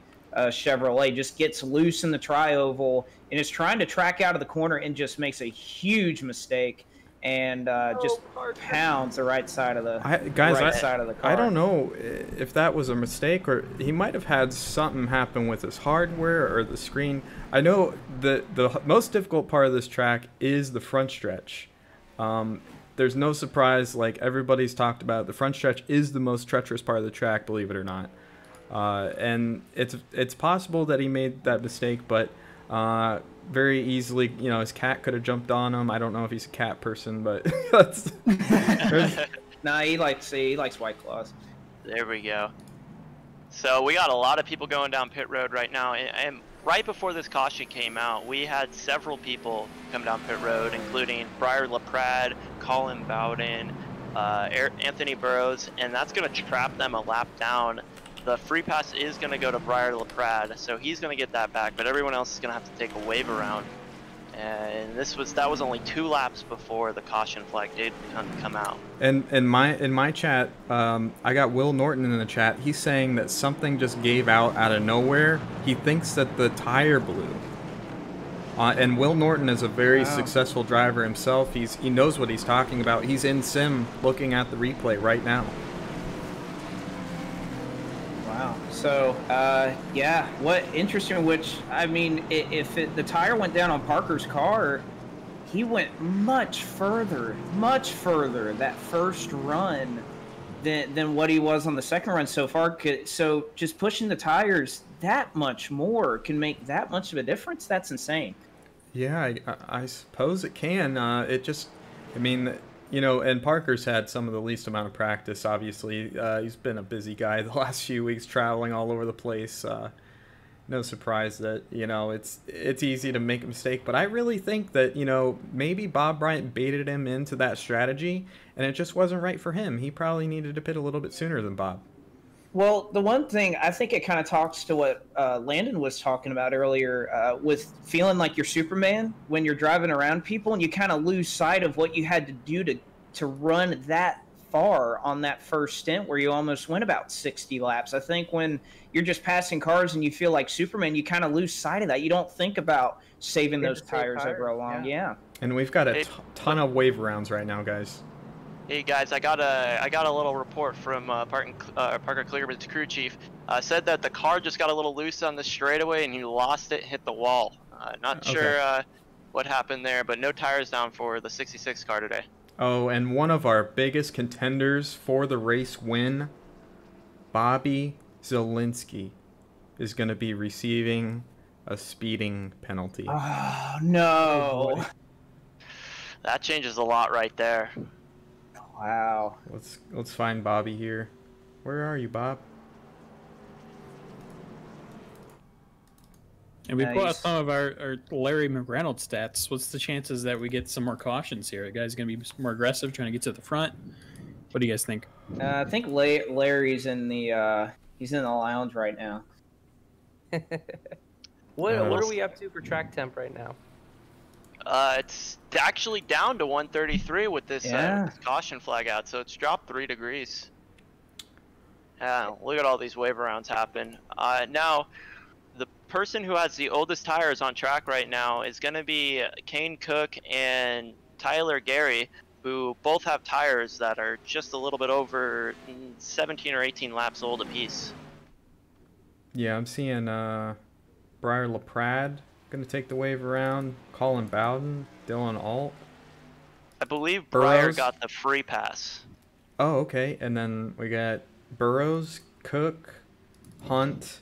Looks like Hunt's trapped a lap down, so Hunt won't get the wave around. He might have elected to, not take that wave around or wasn't eligible for it. We'll have to check on that. But yeah, a lot of wave rounds, and they'll have to restart single file. It looks like about 10 or so.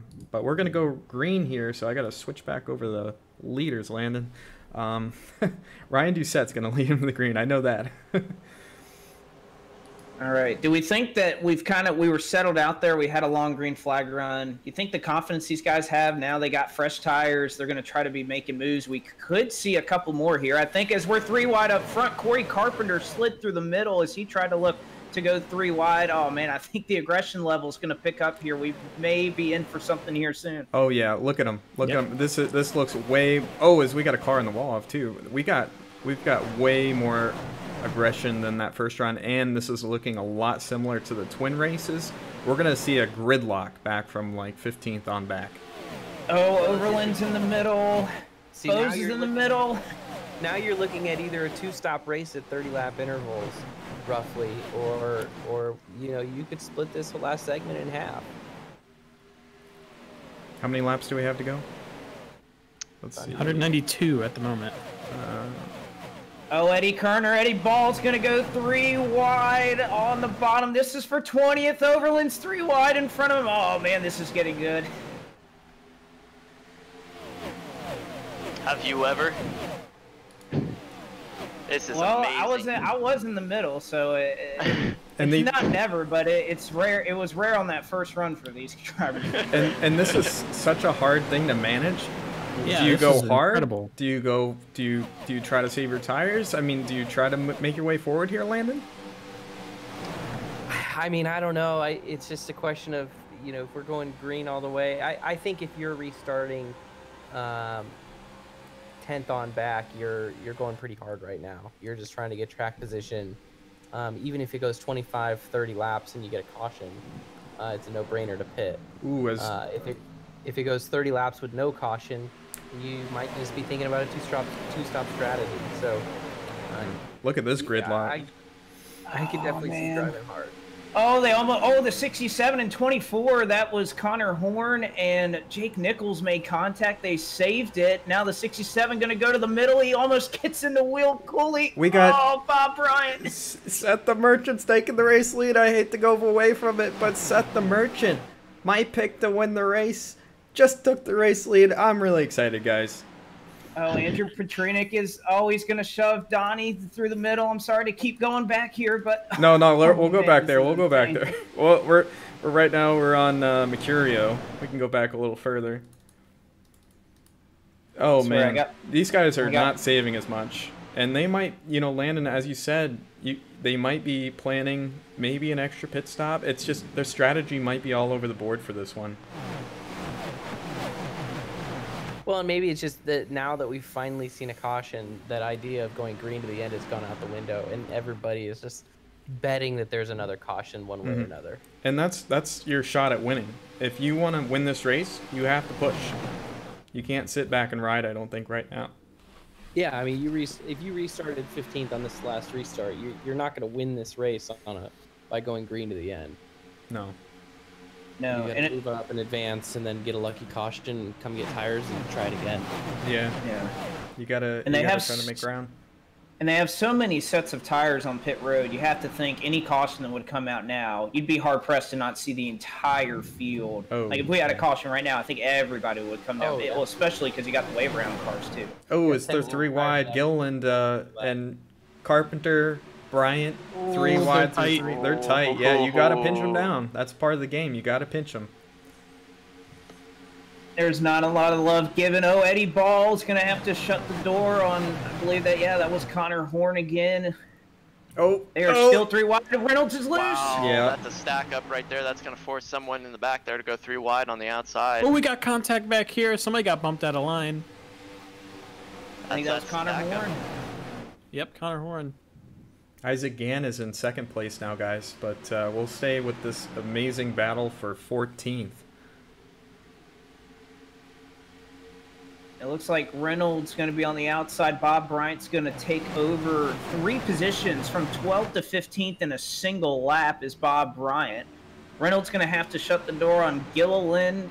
Kerner's looking to make a move on the back of Gill, and he almost gets into the back. Oh, man, they're sliding. Yeah, they are. Brian, can you get us a quick look at what the pace looks like now compared to when the race started, just to get an idea how much harder they're running? Let's try to get an idea here.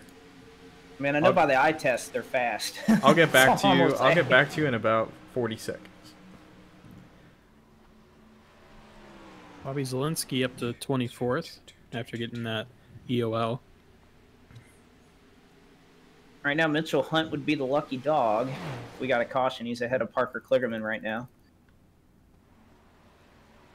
I'm going to go back to Petranek really quick to check his lap times. So right now, yes, the pace has picked up significantly. Right now, Seth the Merchant is lapping faster than Petranek was that first run. So he's pushing it as hard as, I think as hard as he can right now.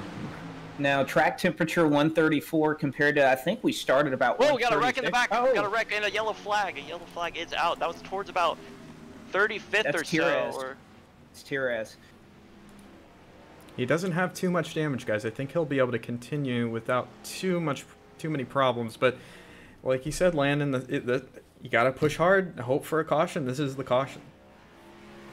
Yeah, anybody that's made progress on that restart is benefiting now. They come in and get some fresh tires and re-rack it, start it again. You know, hopefully you moved up from 16th to 12th or something like that, and chomp at it again. I'm looking at this replay right now, and Santiago Terres kind of gets into the back of McKissick, and that's just going to cause a stack up from behind, and he's going to get punted out of the way by Andrew Farias. All right. Yeah. How do I pronounce that right? Frenas, thank you. Freenas just got in the back, and Santi probably wasn't.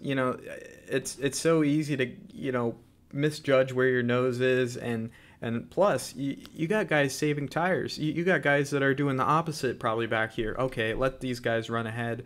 I'll pass them on the long run, and probably Santi just wasn't expecting that big of a checkup and just got in the back. But I think we'll see some pit stops now, guys. Yeah, it looks like everybody on the lead lap's coming in. That is the case. Mitchell Hunt, who of course he'll be able to pit later. He's the lucky dog right now. Parker Kligerman and Tyler Gary. They'll be the 2 cars that take the wave around, so they'll eventually get back on the lead lap. Don't think in our wildest dreams we'd see anybody take 2, but did McKissick even come down pit road? No, he missed his pit stall. That's a mistake And you can't be making this late in the race. Keister wins the race off pit road. Seth the Merchant going to lose the lead. I think he's going to go back to 3rd. Bobby Zielinski made up a lot of track position there after that speeding penalty. Yeah, he got up to 23rd before that caution came out, so Yeah, he he's did digging. a nice job. Yeah. All right. God, remember when we were talking about long runs and saving? Yeah. Geez, wasn't that a fun time? Let's just throw that notebook out the window. I think we've come to Caution City now.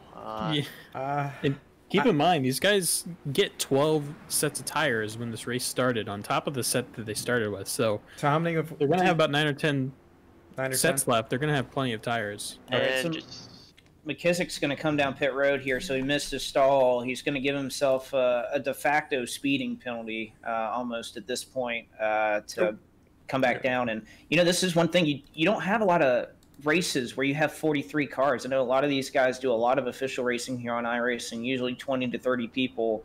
So you're not always used to having every single pit stall with the pit box. And if you don't have a spotter counting you in, it can kind of be difficult. And you have to remember where you qualify, because here in iRacing, it's obviously pit stall 1 through 43 is based off of just where you qualify. So you have to remember that. And, you know, that's a mistake a lot of people I know made in the 125s too. And just an update, Tyler Gary and Parker Kligerman actually came down pit road as well, so they're still going to be a lap down, but just a little update there on the battle for that lucky dog. Tyler Gary did beat Parker Kligerman out. And who was our free pass that time by? Mitchell Hunt.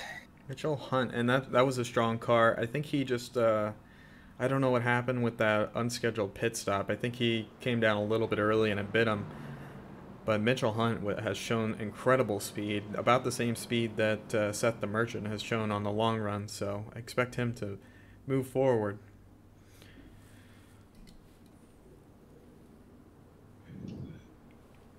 You know, shout out to the Hilton Wi-Fi, because it is holding up really strong right now. So shout out to those guys. You guys don't know, Blake is calling this race from his hotel room.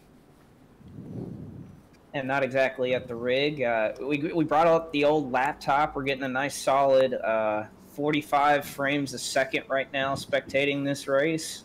Tell you what, it makes you appreciate that old rig you got back home. Yeah, and Johnny Hockey in my chat says Blake should have taken his whole PC and connected it to the hotel TV for the monitor. Before we go green, in chat, why didn't you guys drop who are you rooting for on this race? Yeah, and who do you think's gonna win too? Yes. I am curious. I have no idea who's gonna win. This is so competitive. We have Brandon Brown on Twitter says, "Let's go Jimmy Mullis Racing." So. Okay, Jimmy. Yeah, I would bring my computer down here if I didn't have to drive on I-85 in South Carolina. Let's anybody who's driven it knows what I'm talking about. a So I don't trust driving with that piece of equipment in my car. give a shout out to this paint scheme real quick. Jimmy Mullis, what a beautiful paint scheme that is. That's probably my favorite paint scheme in the entire field, that Coca-Cola machine. To come to the restart. Pace truck is in. A little bit of a check up there on that inside line. Seems second place of Seth the Merchant didn't get that launch he wanted. Or third place of Seth the Merchant. Man, look all the way throughout the field. They are side by side. So we've got the 77 making a look on Brian Mercurio. That's Bob Bryant. He's probably happy to be on the lead lap after that wacko strategy he tried to pull. They're still working too. Donovan Strauss able to make the middle of 3 wide work back here for about 19th, though. They're going 3 around Connor Horn. Blake Reynolds is in the middle. Yep, and Jake Nichols, seems like every time we go back to him, he's 3 wide. No surprise here. And that Dodge, that's a beautiful paint scheme, by the way. Like that. Car, no car. Oh, he's still gonna Unless be stuck it's on my that. car, because it's a Chevrolet.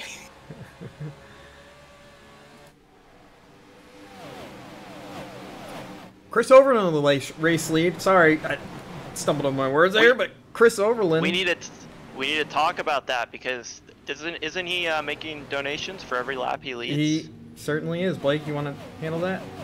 Yeah, it was agreed upon that Chris Overland and Parker Kligerman were going to team up for every lap that they led. They would be donating to the assist program, applied suicide intervention and skills training program that I know my twin is very happy to have that on the Thinking E-Racer today Chevrolet. But obviously an important program to him that he utilizes in the United States Navy to obviously raise awareness and to help people coping through a difficult time, which I know especially for a lot of veterans right now. I know my brother and I were talking recently about a lot of people who, you know, because of the pandemic and COVID, you know, they went through basic training and right now they're in Japan and they haven't seen their families since they got sent off to basic, which is already a pretty difficult time for a lot of those guys. So, you know, that's a pretty important program. I know he's proud of the work he does and proud to have it on the car. And cool that Overland and Parker came together to do that. And, I mean, he's going to raise a lot of money because he's got about a 4/10 of a second lead right now. Yeah, and Ray Alfala is pulled into the second place position. I think Ray's got plenty of speed for the short run. Not sure about that long run. I think he's still trying to feel this thing out. I don't think he had much practice, but Chris Overland's the race lead. I mean, guys, Chris, I just circled it, but Chris is running some really, really fast laps right now. Yeah, he's got about a 6 car length lead over Ray right now, and I'm not sure if it's gaining right now, but he was about a 1/10 of a second faster that last lap. Another small flex, Overland did finish that race in my rearview mirror just behind me, so again, just throwing that out there. Well, Blake, if you wouldn't have had to go down to where you're at right now, you could be out there leading this race. Well, probably not. It's a lot easier to be up here in the booth and be a has-been and talk about it than to actually be out there doing it. They are, yeah, 3 wide back in the pack. I think we got somebody in the wall right now. Oh, yeah. Oh, it's just barely off of it if he wasn't Adam on. Gilliland. Oh, Danny Hansen's going to shove it up the middle beneath Tucker Minter. He's going to be force 3, and that's close. That's close. This is a caution that Chris Overland would probably be okay with right now, as he's really going fast out front. But they managed to sort it out. Last lap for Chris Overland, 3/100ths of a second faster than Ray. Man, I wish I was out there. What do you think? Blake, Landon, Josh, AJ, I want to be in this race so bad. Oh man, I can't imagine how wore out these guys are, but it has to be so much fun at the same time. I mean, I don't have my Coleman gallon of water next to my sim rig, so I'd probably have some trouble getting through it, because I got to tell you what, I was drenched the other night, and I mean, that was only 80-something laps. I mean, this is 200. Yeah. And I think I know my place. I'm going to stay right here in the broadcast booth. I'll let everybody else out there do the show, because I'll be the one 43rd spinning out. Man, Bobby Zielinski back here trying to fight back from that speeding penalty. We saw him, man. I think Bobby was one of the favorites for this race. Just got that speeding penalty, and now he's a man on a mission right now. He's back up to 21st. I think he's been saving his stuff a little bit, anticipating maybe a little bit longer run. But then again, maybe this is just gridlocked in front of him and he has nowhere to go. You know, I think this is around the point in the race, Brian, where you see there's a blinker there right near Zielinski, that a lot of these guys, this is a private event. They're not racing for points. This is kind of a, you know, try to go out and win. And that's the most important thing. If you're back here where Zielinski is, you see all those cars in front of you. And you can be one of the fastest cars on the racetrack, but you're just so mired in traffic. Mm-hmm. You almost have to think here, do you just kind of come down pit road and short pit just to try to do something different? Hope that something works, because the odds that you're going to get through all this traffic and still have a chance to win this thing is slim to none. So when are these guys back here, not just Zielinski, but anybody back here? You see Carpenter right there. You see Petranek right there. Do you start to kind of just think, what's the opposite of what my competition's doing to just give myself a chance? Because if it's win or go home, that's really all that matters. Yeah, I don't have an answer.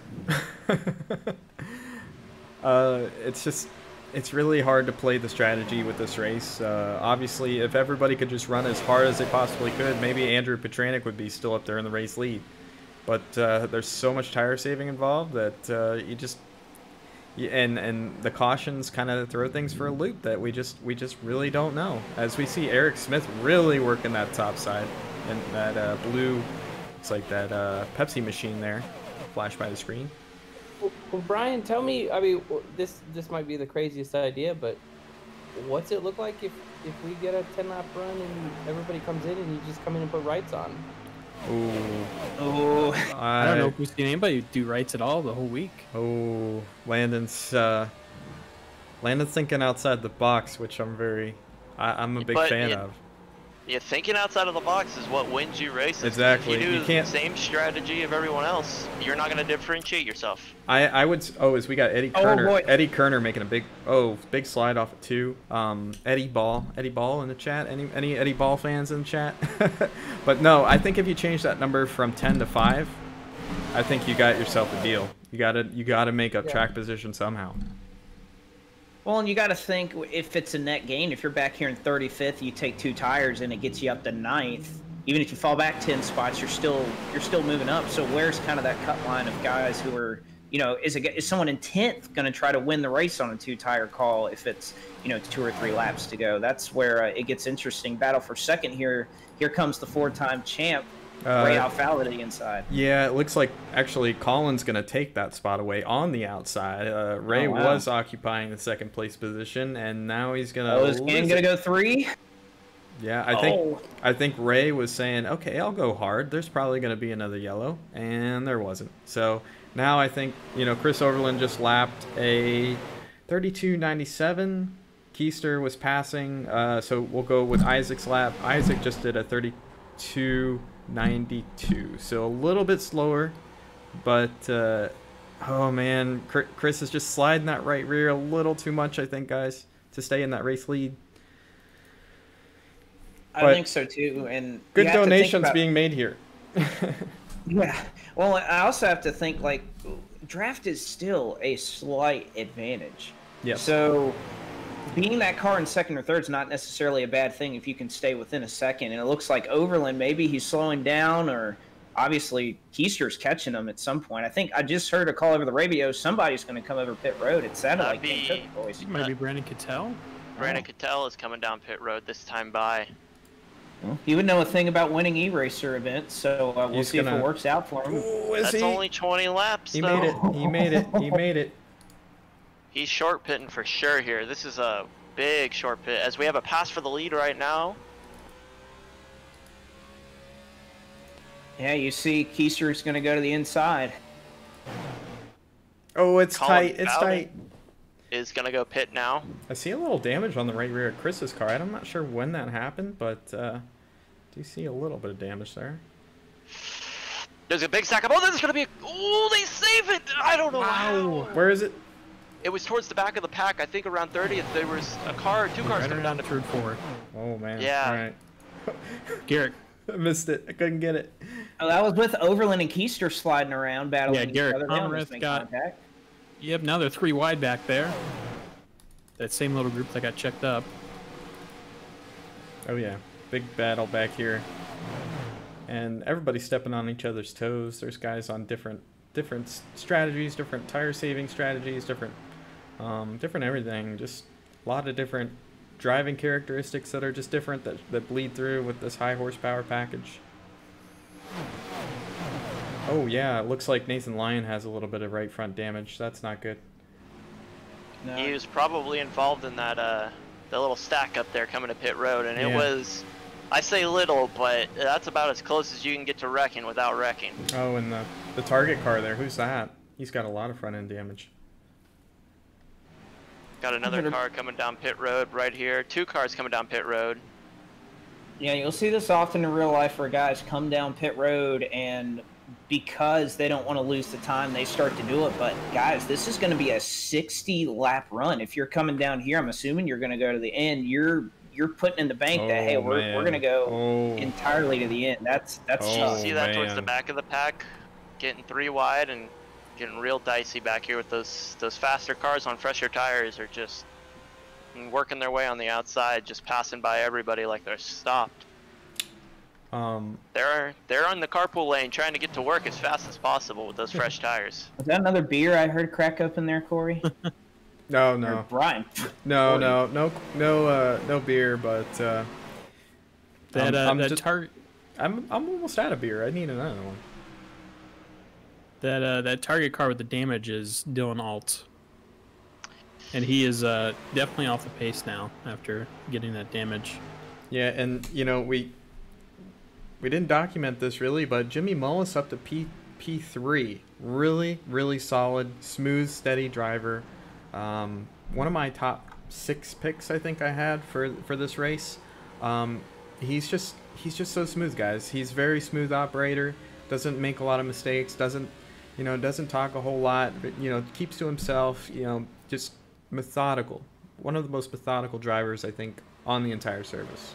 But Guys, I think I have something to report. The Parker Kligerman has come down pit road, and I don't see any work being done on that race car, as he's going to lose about 2 or 3 laps here. I think old Parker may have retired that race car.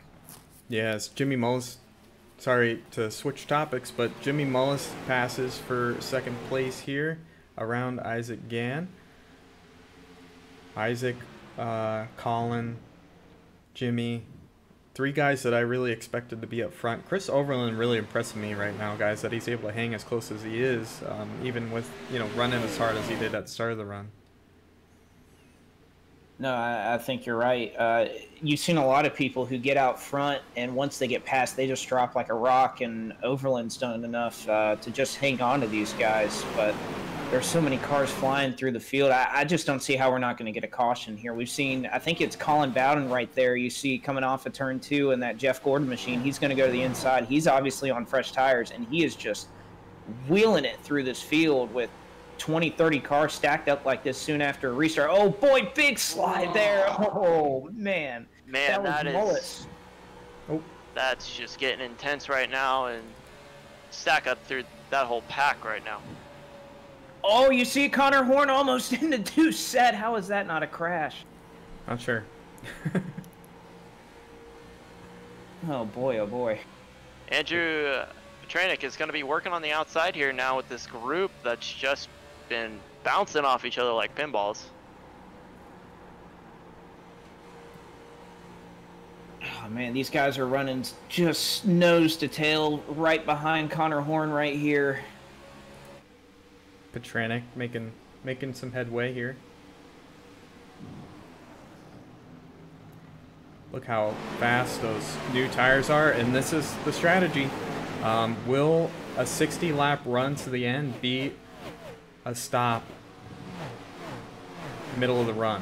Landon, I have no idea.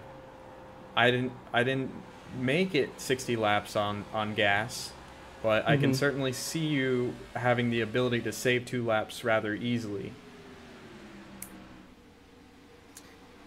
I don't know. I mean, we saw Bob Bryant was losing the lead. I can't remember, did he lose the lead at the end of that 60-lap run?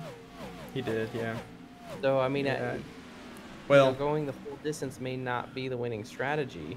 Oh man, it's gonna be tough because Petranek's just getting. I think he's just getting held up. This is where he needs to make up his ground too. Early in the run, you have the ability to set some really fast lap times, and if he's fighting traffic at all, it could cost him an opportunity to get back to the race lead, or wherever he was running.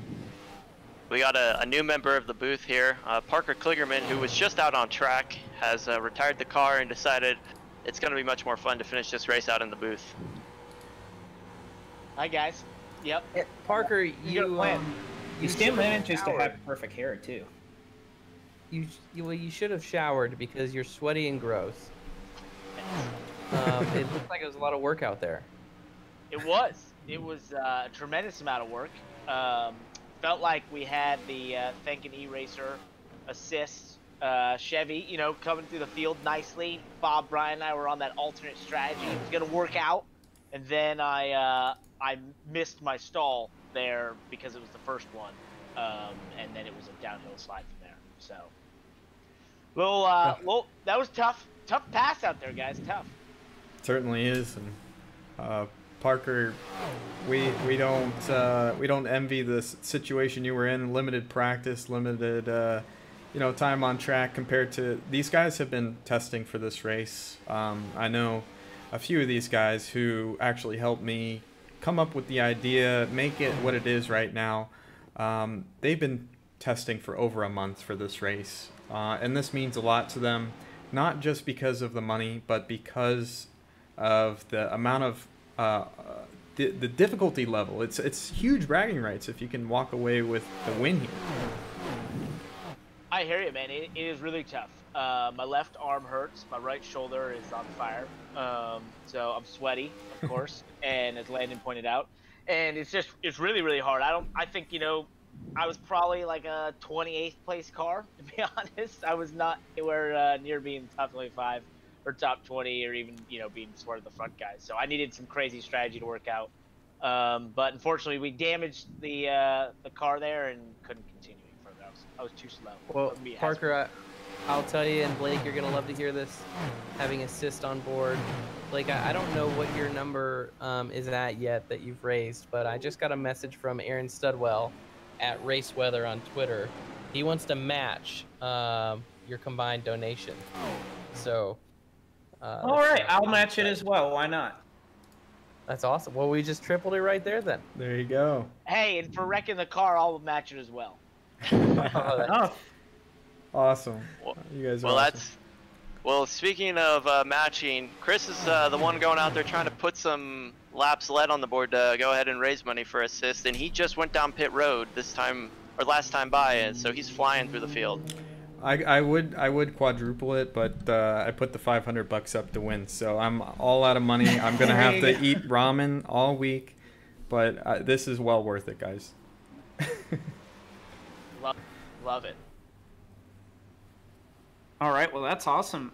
Thank you for matching that. Everybody who's doing that, that's awesome. I'm sure I'm about to get some texts from my brother in Japan who's tuned in as he does for all these big events, and I'm sure he's going to be thrilled. Yep, and of course you can count me in. That's such a good-looking race car, so we appreciate you running it. Thanks, Parker, and thanks, Aaron, for getting the hype train started here on the broadcast. Here we go, guys. Battle for the race lead. Seth the Merchant. And this... Oh, we got a wreck in the back. Oh. That's going to bring the caution out. Oh, and we have a caution. Eric Smith. Man, I was about to give the most amazing pass on the outside. I have to remember the name of that award. We have a pass on the outside award, but Seth the Merchant was so close to getting that race lead, guys. And Chris Overland was just about to unlap himself too. Just so you guys know, that was Ryan Doucette that was involved in that one. Yeah, we'll go back and look at it. He got punted by Briar Laprade going into turn 3. Almost collected the 48 car as well, but he managed to keep it underneath him. Yeah, I'll take a look at it here, and that's before corner entry right there. Is he and Laprade got, and see, this is what makes this so difficult. Laprade sees that he has a faster car approaching him on the inside. That's Brad Wright, who has fresher tire, or didn't have, actually, yeah, had fresher tires than them. So Laprade's trying to give him room and go under Doucette at the same time. Doucette gets a little bit loose, and so does Briar, kind of checking him up. And again, the hardest parts of this racetrack seem to be middle of the back straightaway and entering turn 1, and that's where we've seen both caution flags come out. And we've got a heck of a race off pit road. Looks like Colin Keister's going to edge out Seth the Merchant there. But I was going to say, guys, I think Seth the Merchant was $50 away, or a couple seconds away from $50, because that was going to be the most amazing pass on the outside all night. And we've got Andy Hunter, who donated last minute to the best pass on the outside award, and I think I got really excited for that. But let's go back and we'll take a look at the replay now. I was trying to remember the name of the award.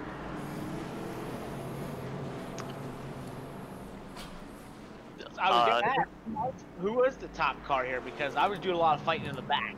Never could really. Oh, see who was up. it's been an ebb and flow. I don't think anybody's established themselves really as the top dog here. Like, I think you got about 10 that that are probably up around the front right now that you could really count as contenders, but it's so hard to tell with all the different strategies we've had all day. But here's the interesting part. So what I was seeing out there was, first 20 laps, kind of everyone was the same, right? In this group, when we were in the 125s, it was like 15 laps you started to see comers and goers. These guys, though, I'm just thinking top of the game, it's like 30 laps before we saw comers and goers. So sorry, we're looking at the replay. Yeah, Ryan Doucette just got turned around. Oh, Eric Smith he's done. He's got a lot of damage there. May not be out of the race, but yeah, those guys are really having issues. This is the wreck I needed. Yeah. All right. Go ahead and get live. You were the lucky dog, in position for the lucky dog when you came down pit road. We got we got a number of wave arounds, it looks like. Got about 5 cars going to be waving around here. Yeah. Donovan Strauss, Brad Wright, Corey Carpenter, Jake Nichols, Santiago Tierra going to wave around here. And I'm going to try to hit the restroom really quick, guys. I'll keep it on the race leader here. But yeah. Oh, producer's out. Producer commentator. Make it quick. We're coming to 1 to go. Yeah, we're coming. I'm coming back. Alrighty. It's like classic Parker Kligerman pit stop Nürburgring. That's right. Oh my gosh. I don't know. This would be a. You could probably most of these, especially these front cars, you can go way harder knowing that you just have about 40 laps. You can definitely. Yeah. So this is gonna be interesting because everyone's been doing the same amount of saving, knowing that they have to go so far, and now you can just go. Well, now, Parker, I'll pose the question to you. Obviously the aggression level is going to kick up. Everybody knows that you don't have to think long run per se. What do you think is the threshold here? If we get a 3 or 4 lap run, do you think you'll see a lot of guys down pit road? Yeah, you're going to need the tires. You're going to need it. Okay, guys, I am back. Fall off. Yeah, with how many sets these guys have left, I feel like they're going to come probably every caution. I think you'll see it early, but with 20 to go, it becomes, do you want to lose all that track position? And there could be some second guessing there. Pace truck's going to pull in here. You can also have a ton of contact in these cars that you can't really get away with in those cars. So green flags in the air. Colin Keister's out in front. It looks like Seth the Merchant ain't going to have the start he's wanting. He's going to be falling back to 3rd right now on the outside of second place driver right now, Jimmy Mullis. Side by side, pretty much all the way through the field beyond that. Oh, running up by the wall there for 3rd, side by side. Jimmy Mullis to the inside, DeMerchant to the outside. Again, the best of the best, DeMerchant rolling through the middle, and that middle line, it's a great passing groove. DeMerchant going to look high for a lead. Seth the Merchant's going to take back 2nd place here and start to work on Colin Keister in front of him, just barely a 1/4 of a car length ahead. DeMerchant was barely able to get down there in front of Jimmy. You see Keister sliding off the corner. Danny Hansen, where has he come from? We've seen him all week. He's had a ton of short run speed. Here's the view from DeMerchant's seat. Golly. You can just see from the wheel input how hard they're driving. It's all about being smooth, but you can see right there, they are wheeling the heck out of it right now. But there's still enough laps to go that, I mean, you can take off and burn your tires up a little bit. That's true. But I mean, if you restarted 5th, 6th right now, I think that you're going as hard as you can, try to get in the lead. Oh wow! Look at this. Oh, here you go. Got to the right rear. $50. This might be the $50 right here, guys. Still right there. He's at his number. He's not cleared him quite yet. Oh man. Where's the side draft when you need it? Right. Oh, there it is, right there. Down on the right when you need it. Oh man, even on the back. This is gonna be a drag race down the back stretch. Gonna be one of them classic Atlanta passes. And I think he's able to do it. He's going to pinch Keister off there. Oh, masterful job there by DeMerchant. What a move. What a move, guy. I think Jimmy Mullis saw what just happened there, and he's going to try and replicate it to try and get second. Yeah, I think which again, you got to think DeMerchant and Mullis, by doing this, they're burning off those tires, so that's not going to be good for that for the long run pace if we do get a long run. But obviously they're winning the track position battle. Now Mullis is going to look to the inside for the lead.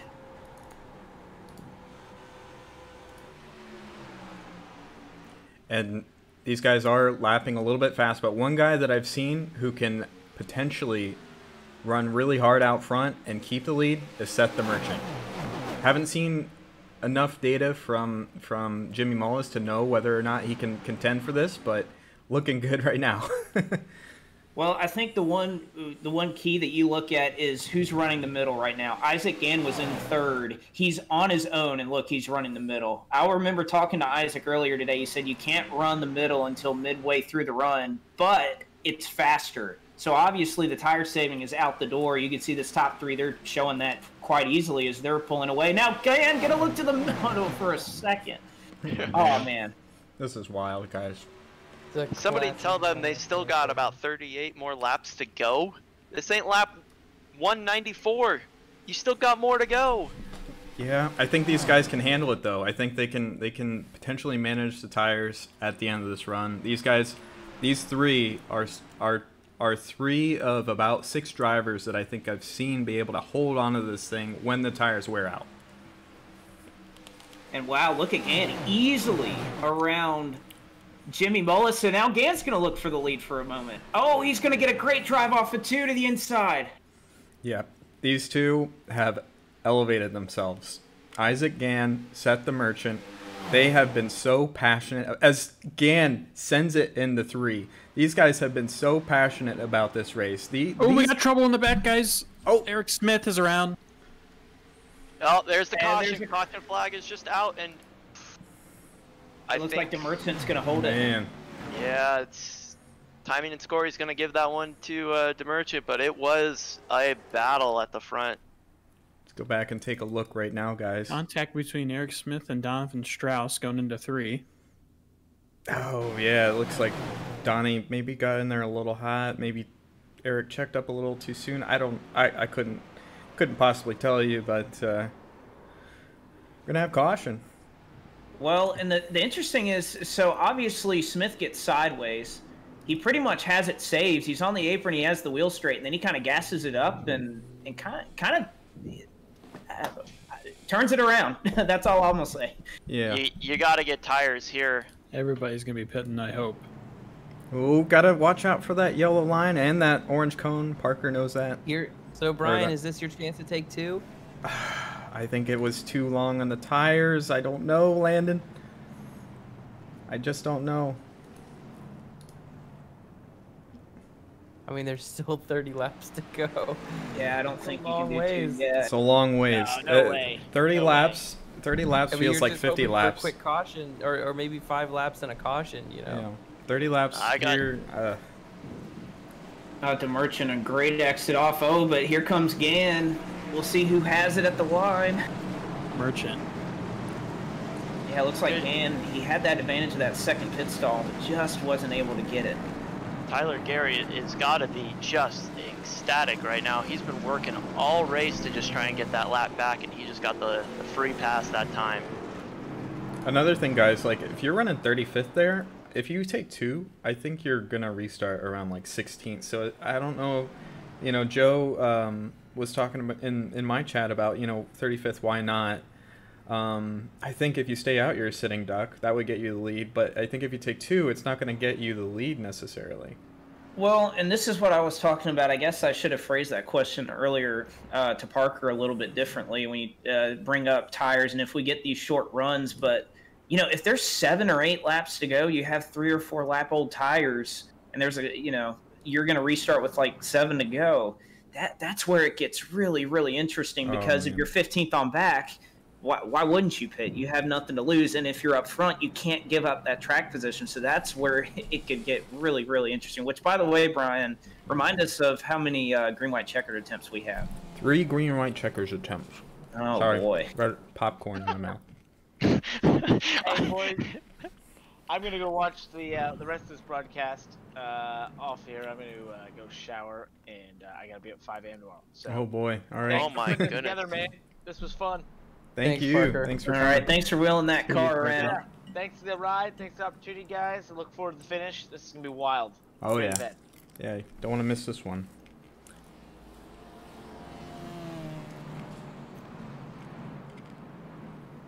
So here we are. We're coming to 2 to go, or we're at 2 to go right now. Coming to 1 to go this time by. It's gonna be a wild restart. Oh yeah. It's great to see these guys kind of being put in a position that they haven't throughout this entire event, is running side by side. And right now, most of these guys were probably running 75-80% trying to save tires. These guys are going to go 100% from here to the end because they're worried about wrecking for 15th, wrecking up front. And obviously that battle between DeMerchant and Gann that was side by side right there when the caution came out, that could determine this race, having control of this restart right here. So it's just, I think we're not holding anything back anymore. It's full steam here to the end.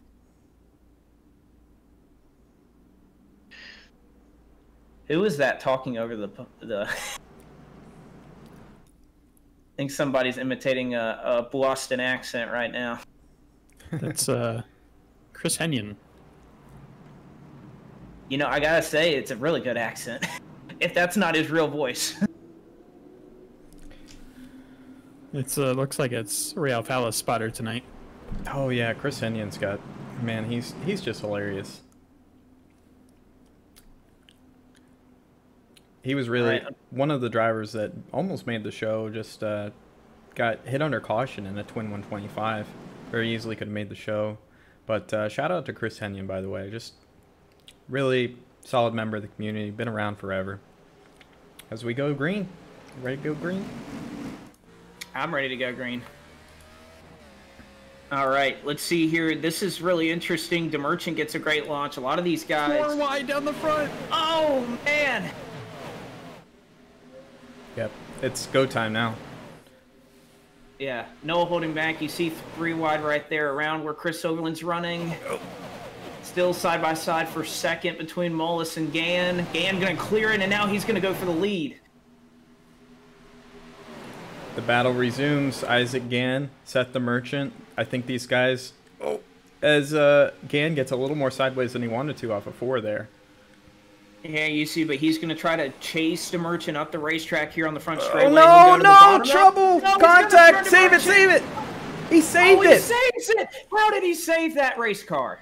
What an incredible save. My Seth DeMerchant made the save of the year right there in front of our eyes. And he's not out of it. He's back to 4th. I think the tires are obviously hurt, but he's still in it. He's still in the top 5, and that could have been the field right there. Incredible. Is there an award for that? Because there should be. That was we have to make an award. Incredible. We have to make an award. That was unbelievable. 4 wide going down the backstretch right now, going into turn 3 right now. They're gonna think better of it. Go 3 wide, through 3 and 4. All right. Oh man, yeah, you can see. God, they are stacked up here on back. You see Connor Horn in the middle again. I can't tell you how many times I feel like I've said that tonight. Eddie Ball now trying to make it work. You see this 3rd lane just hasn't been in play all night for Brandon Cattell as he's almost into Eddie. Oh man, there's no. Oh, there they go. There's gonna be a wreck on the backstretch, and that's gonna take out 3, 4 drivers. Gonna string up. Oh, that's a big one. No. 6 or 7 cars are involved in that wreck. Eddie Kerner just got T-boned by Tyler Gary, and he flipped 3 or 4 times. Oh man, that's not the bowling ball Eddie wanted to be. No, and again, they were just jockeying so hard. This was the battle for about 17th. Oh yeah, they were just 3 wide there, and Tucker Minter looked like he didn't realize that. Didn't quite give enough to Eddie there, and Brandon realizes they're making contact, tries to slow up, and does the right thing there. What a good move by Brandon there. A lot of awareness. Man.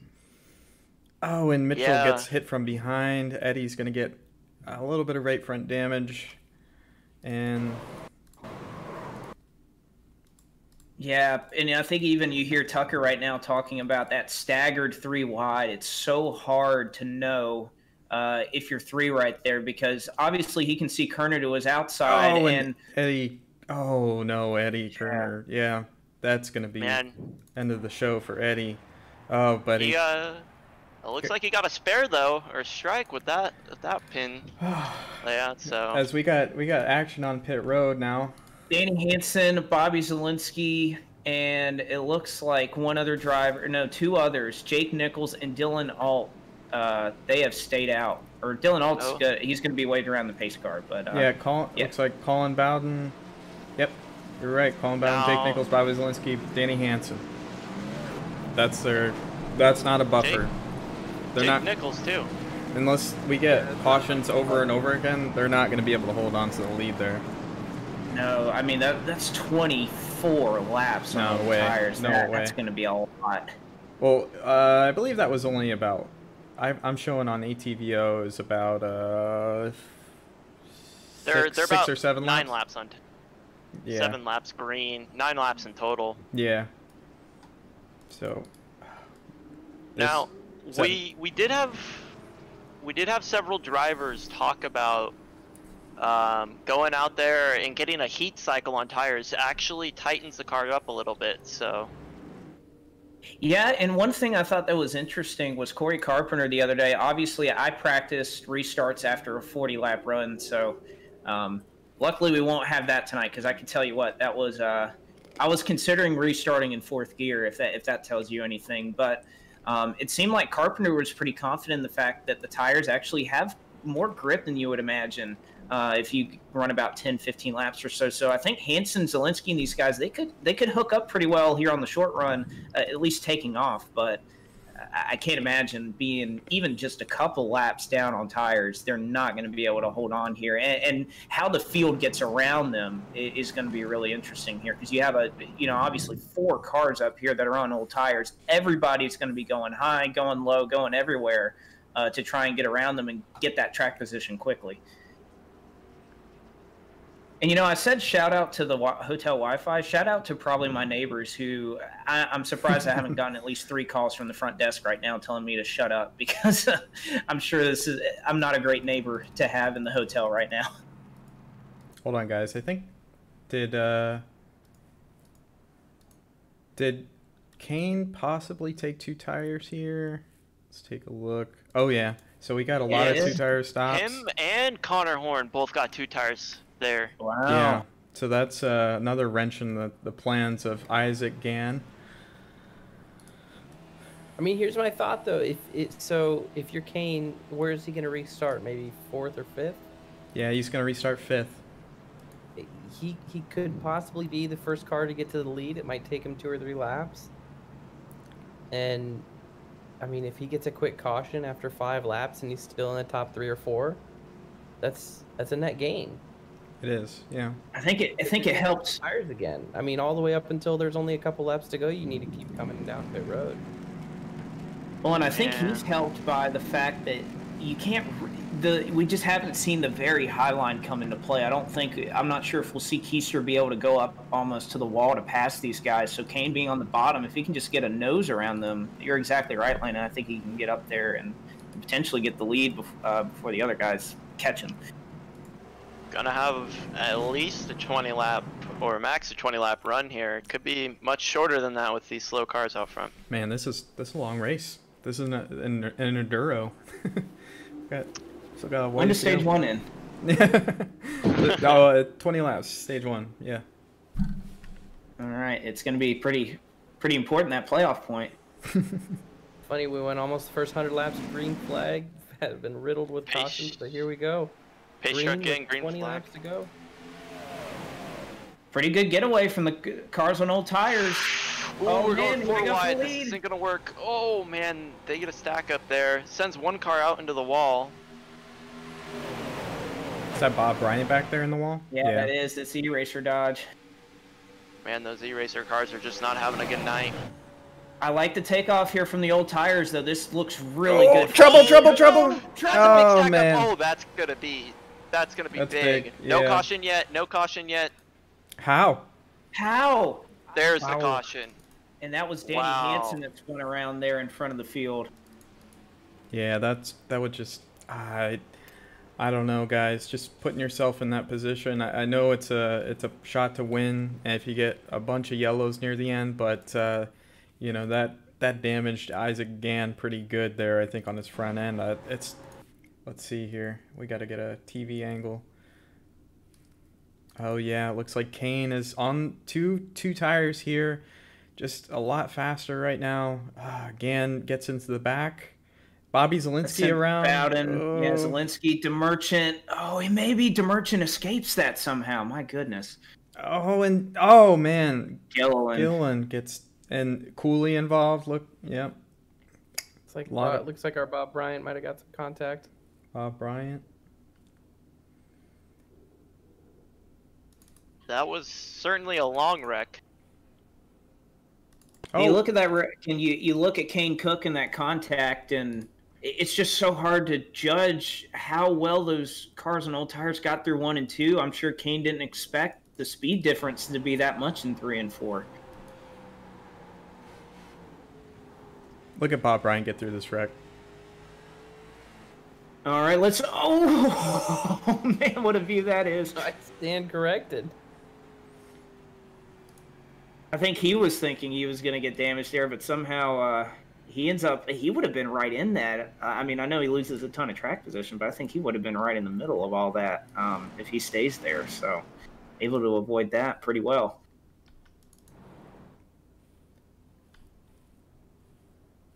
So Jake Nichols in the race lead, guys. So, but obviously Cook is able to escape. We see Gann. You mentioned he probably has some damage, but he has 4 fresh tires, so he is in a fantastic position right now to start on the front row. Yeah, I don't have a lot of experience with the way that the current state of this damage model. Like, is that going to really hurt his car? We've got DeMerchant back there who, you know, made that miraculous save. He's got a clean car. Maybe he can, you know, come back up through there. We got Jimmy Mullis. Looks like he's relatively clean. Oh no, he's got a little right front damage as well. So this is far, far, far from over, guys. It is, and you know, this is what we were worried about here, that, you know, as soon as we got to a position where we started having cautions late, all that short run saving, it kind of goes out the window. I mean, we've seen, heck, if you've watched the NASCAR Coca-Cola iRacing series here recently, especially to end the season, most of the races kind of played out the same way. The long green flag runs, you get a yellow in the kind of closing stages, and the rest of the race goes to chaos. And you know, a lot of those guys are in this race right now, so I think it's no surprise to see it playing out this way. Yeah, somebody's excited. Cattell's up to 10th. You know, he was our Firecracker 400 winner. He's no stranger to big events, Landon.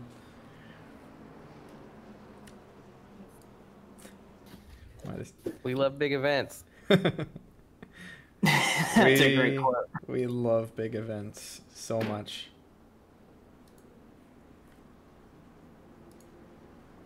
They're the best. This is a really big event. I'd say this is something you can really hang your hat on if you can somehow pull off the win here. Jake, guys, I believe here at the moment the hard charger is Seth DeMerchant in P5, so keep that in mind. Oh yeah, he Chris starting near the back. Chris Overland's also tied for that in P7. They're both up 31 positions. Oh, yep. 31, my goodness. I thought 21 was hard the other night. And then Cattell's in P10 with 27, so he's not too far off of them.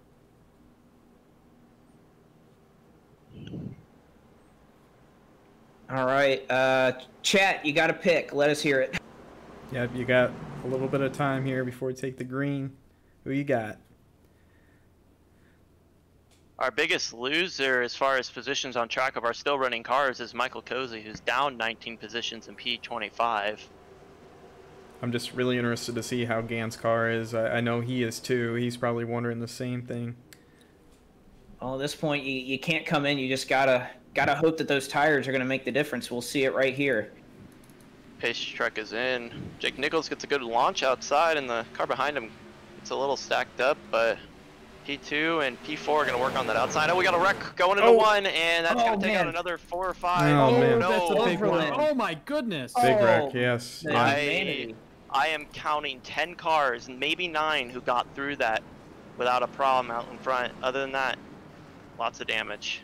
Wow. Somebody went in there full barrels ahead. They did not lift, and they took out a few guys. And that's not what we want to see. You know, we don't want to see those wrecks on those restarts, but this is exactly what Jake Nichols wanted to see.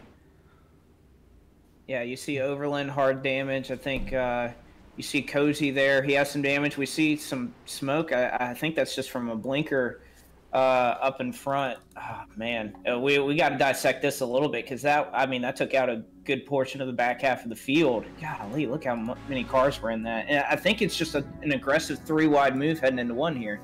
I'm looking at that right now. What looks like what happens is Colin Keister starts to get up to Chris Overland and Connor Horn, who are side by side, and oh, man, Connor Horn getting put 3 wide here. Chris comes up in front of Colin and just turns, and that just takes out the field. Not sure. You know, it's just Colin had such a great run going. He's obviously going to be aggressive with these guys who are, you know, taking no or 2 tires in front of them. Just you hate to see that. Did Bob Bryant get through that again? No, he got clipped. No. Oh, shoot.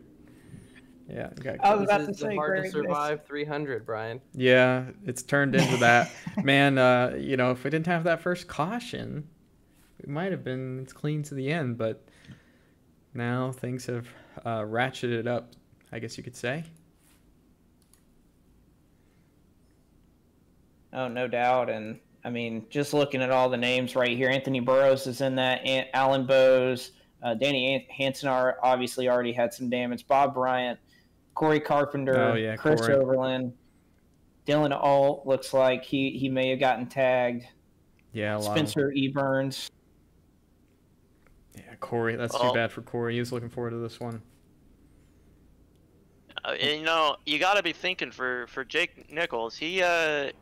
He could have been back there in this if he would have pitted last time, or even originally when he wanted to pit. So this gets him farther ahead, out of all of that riffraff. So I still have a hard time believing this is a race-winning call for Jake, unless they have to continue doing this the whole time. Yeah. One corner, I think he's done. Yeah, but, you know, this may keep him in the money, obviously. Top 5, it still would bring home a payday, so it could be something that nets him something, but I really don't see this happen. I really think that Jimmy Mullis, 4 tires, a lot less damage on his car than what Isaac Gann has. I think he's in a fantastic position right now, and then obviously Seth the Merchant, the next car that's on 4 fresh tires, I think he's in a good spot as well. Oh man, but that's the thing. If we can't go green, those tires on, you know, those guys on 4 tires, they can't really use that advantage that they have. So we'll see what happens. Sure. I won't ask anybody for picks anymore because I think I asked people for picks and then all their picks just got crashed. So we won't do that again. Game of Jones in chat brings up a good point. Jake was back in 25th to 30th before this, so. It's the old Steve Letarte strategy. If you're that far back, you got to do something. You got to just change up anything to try and get up there.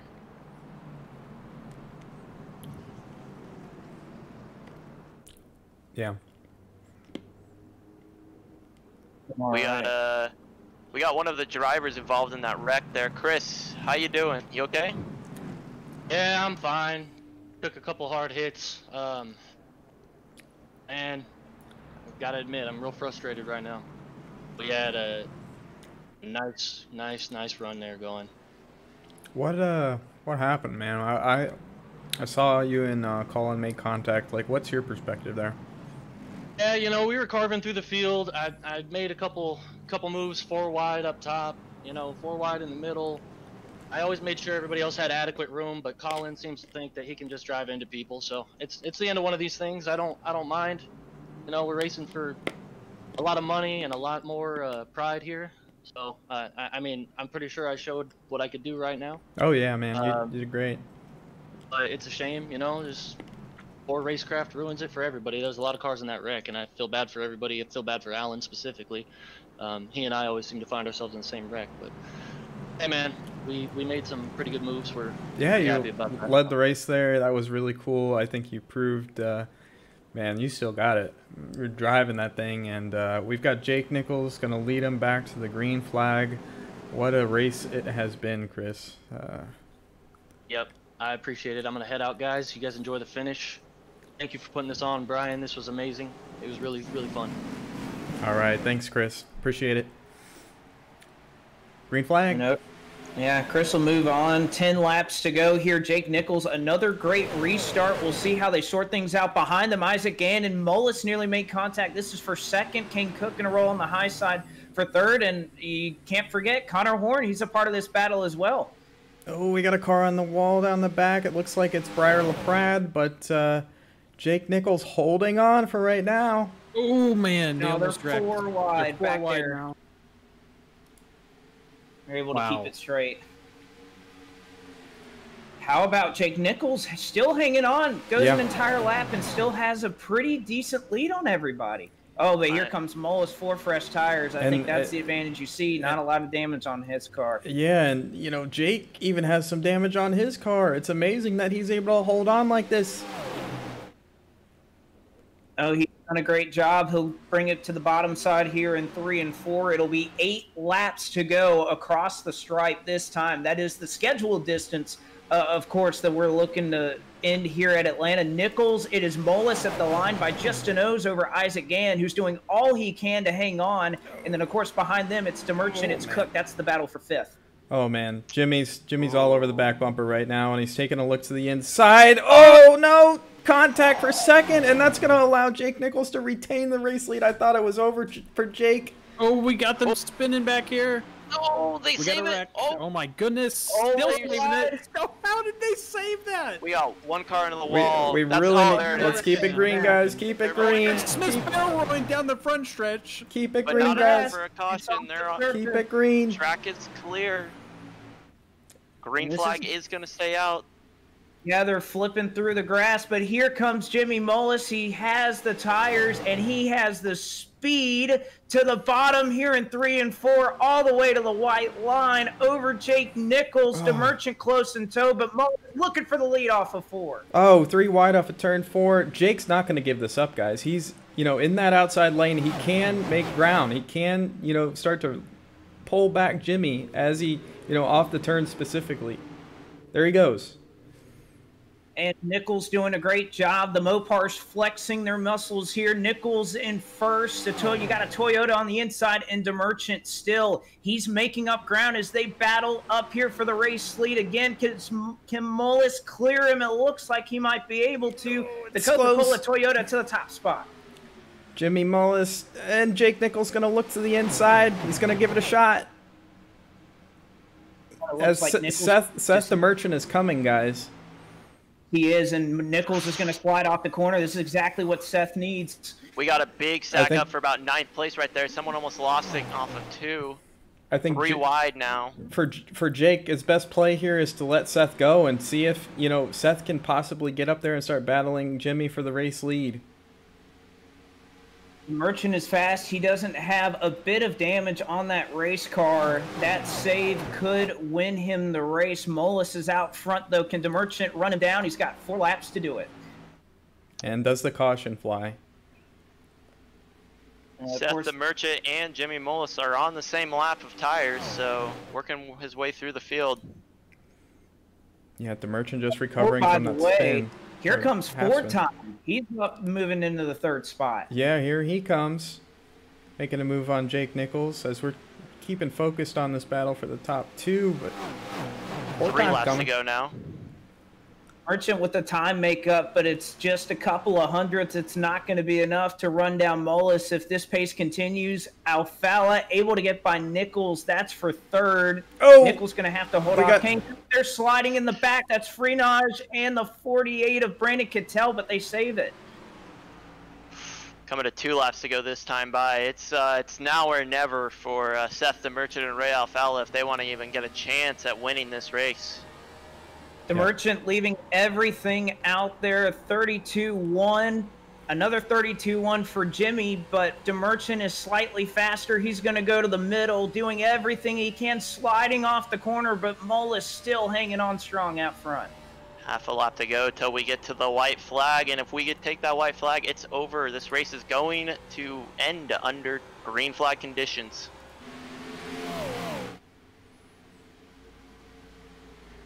And Mullis gets their white flag in the air. One more trip around for the Coca-Cola Toyota Camry of Jimmy Mullis, who obviously was in the right place at the right time, has the tires, and it looks like he's got enough to hold off the Merchant into 3 and 4 for the final time.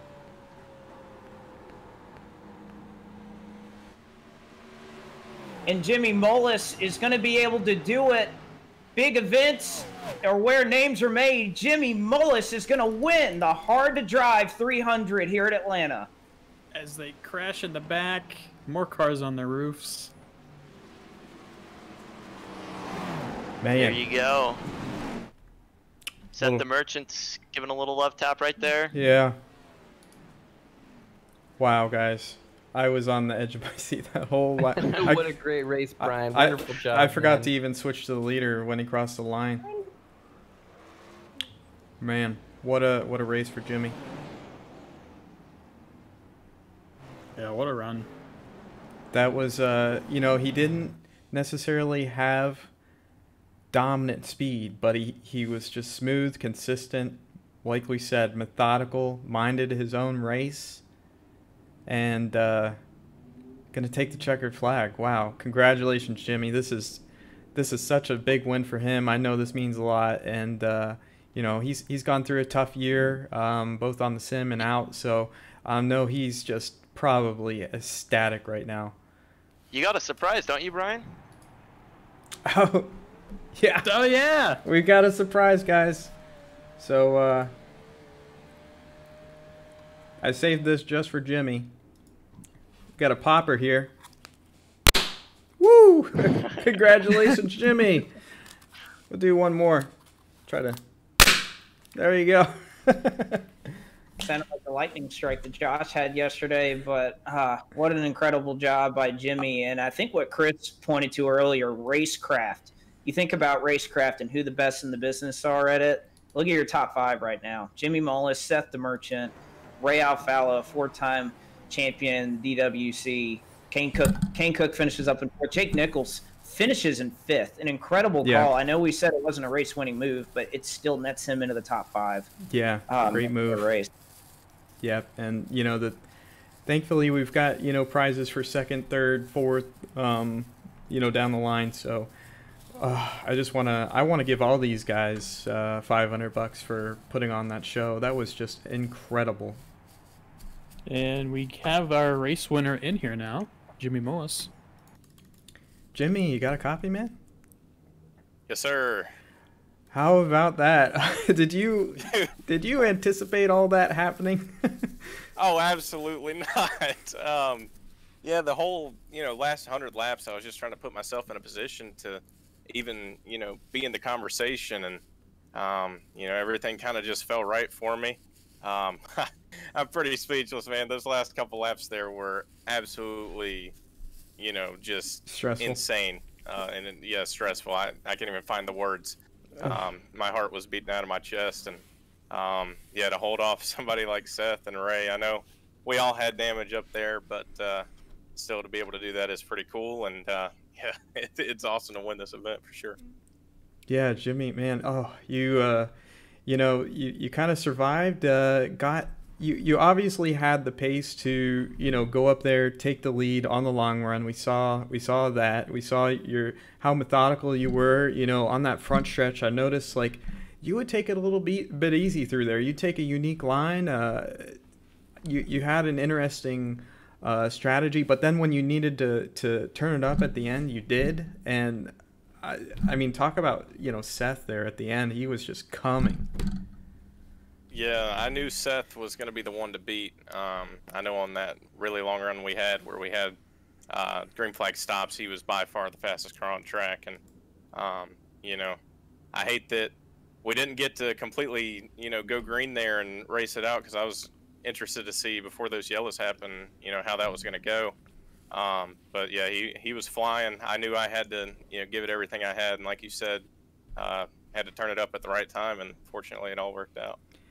Yeah, we saw the save, you know, that Seth made in front of the field, and that was kind of crucial to how you kind of advanced up through there. Obviously, you had the speed, I think, to be like third, you know, easily.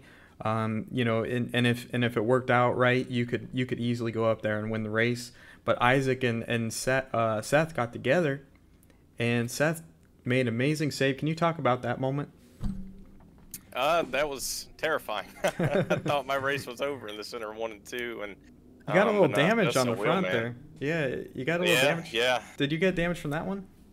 Yeah, I think that's what it was from. I know me and Isaac had a little bit of contact down the back on that last run there, but yeah, I'm pretty sure it was just from getting into the back of Seth. I was kind of anticipating him to gather it and get up to speed a little bit quicker than he did, but fortunately, you know, we didn't end up wrecking there. And I guess for us to come home 1-2 after that whole situation is pretty sweet. Yeah, I think Seth, you know, is happy he was able to hold on that one, but you know, you've got one of the most beautiful paint schemes in the field right now. I'm looking at it. We got it on the broadcast. Can you talk a little bit about this too? Yeah. So actually, you know, JD painted this thing as he does with all my stuff. JD at JDR Graphics, and he did a car on NR 2003 based off of a Kyle Busch type of scheme with the M&Ms, and he showed it to me, and I was like, I want that. Somehow, some way, make that into Coke. And he absolutely blew every idea I had out of the water. And you know, this thing's got so much detail on it. It looks absolutely awesome, and I'm just glad I was able to get a win with not only him on the car, but Coke and Sunoco Sim Seats, and you know, everybody that's a part of the Richmond Raceway program. And yeah, it feels good, man. I wouldn't have been able to do it without Zach spotting me there at the end. He, as he said in the chat, best spotter in A. Yeah, I see him in the chat right now. He's saying best spotter in the business, I think. Wow. Just an incredible drive, incredible race. You know, we would have loved to have seen that go caution free and, you know, had the strategy play out that way. I was kind of excited to see the restarts, but I mean, overall, I would have liked to see a little more green flag racing at the end, but I think the outcome, you know, after all that, it might not have changed. Seth might have gotten you. I don't know. But you are the winner of the first annual Hard to Drive 300, and we hope to have many more of these in the future. So if you have any, I don't know if you have any final thoughts or anything, but thank you so much for coming out to the event. Yeah, absolutely. You know, thanks to you and everybody that was a part of this whole deal. These events are really fun, and you know, we don't really see them too often. And you know, I'm just fortunate to be able to be a part of them, and I appreciate, you know, you allowing all of us to get on here on a, what is this, Friday night and go to war. Yeah. It's awesome. And yeah, like I said, just huge thanks to you, E-Racer, everybody, like I said, that was a part of making this happen. And I look forward to more events like this in the future. Man, look at this right side, guys. It's a little beat up, but it doesn't matter now. I think Seth might have given you a little donut there. It was a congratulatory bump, but good job, Jimmy. I'm so proud that, you know, of how you drove and how that all played out. You did phenomenal, and congratulations once again. Thanks, buddy. All right, we got anybody else? So we got King Cook. What's up, boys? Kane, what's up, man? How finished fourth on the day? How about that? I was feeling really good the first run. I was like, I got over a second lead. We're gonna come in here, take tires. I'm gonna be able to save them and not have to, you know, work my butt off racing 4 time. and Jake. Then I just took a little bit of a wrong angle, not paying attention. I mean, it wasn't like just a pure like idiot error. I mean, the car was on, like, you couldn't go full throttle on the straightaway, so you had to focus so much that, you know, when you're trying to enter pit road and you're checking to make sure if you can pit without announcing, and you're just drained and you mess up like that. And then I thought I was done because we went like 100 laps without a caution. I was still in like 40th. Oh And man. then someone messed up real bad and ended the flow of the race. And I gotta say thank you to whoever that was, because that gave me a chance. I had to drive through a lot of the field, and I was like right about to be top 10 when the caution came out when I took 2 tires. I think that was the best call I could have made for the situation. I didn't mean to get into Danny there. I thought he was gonna run the outside once we were already there, and then he like kind of stopped and wasn't really on the bottom, but he was like a half car width above it, and I don't know. I mean, some of you know what it's like when there's fresh tires behind you and there's no tires in front of you, and it's awkward. And I hate it for everybody that I messed up. I mean, Isaac had a great day going. I know that pretty much killed his car and his chance at winning money, so I feel really bad about that and all those guys. But I guess it worked out in the end with 4th. But man, that was a long day. Yeah, a little bit longer than your typical races on iRacing. 300 miles. You know, we typically go, you know, maybe 134 laps, and we did almost 200. Oh yeah, and it was crazy. So I didn't see many people making proper use of it out there. It wasn't dynamic track, like you weren't able to just go faster purely because the track was cool or anything. But Right. when the rubber kept getting ripped off the track and moving around, like this tire just loves rubber for tire wear purposes. So everybody else seemed to keep doing the run the white until they move up to the middle when their car starts feeling off. And felt like I was one of the only people that was really just trying to run wherever the rubber buildup was the whole race, almost like running the cushion. And it worked great for me the first run.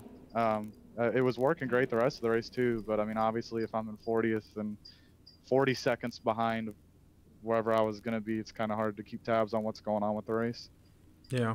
And we're going to set the merchant in real quick. But is there anybody you want to, you know, maybe thank? Is there any spotters or crew chiefs that helped out tonight? I was riding solo tonight.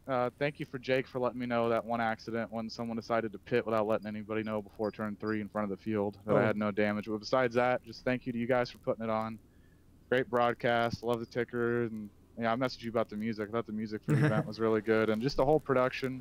You did a great job for what you could with the box we're putting on here right now for giving us a raceable product. Yeah. And just thank you for the event, man. Like, these are such joys to look forward to. Perfect compliment to DWC having big events every once in a while, and I look forward to the next one. Yeah. Sorry again to the field. Oh, you're all good, man. We're probably going to try to make this an annual event. You know, it's a perfect timing. You know, you guys are all done with Coke Series. We got Seth the Merchant in the booth. Seth, are you there? Yeah, I'm here. Hey, man. Hey. What save of the year? Definitely candidate. Maybe definitely in 3 and 4 there. Yeah, it was pretty good. I mean, props to everybody for not running me over, because I was like probably 20 miles an hour slower sliding in the middle of the track in front of the whole field, and somehow we all gathered it up and kept going. Yeah, and you know, a great paint scheme, great driver, a great battle with Isaac Gann there. I think you two were the class of the field, and you were showing it there at the end, and we didn't quite get that epic battle. I think, you know, we had a caution there a little bit later on that kind of ruined your amazing battle with Isaac, but then we had a round of stops. Like, there's just so much going on, and couldn't quite get back to the lead there. Yeah, I think I just needed a little bit more green flag there.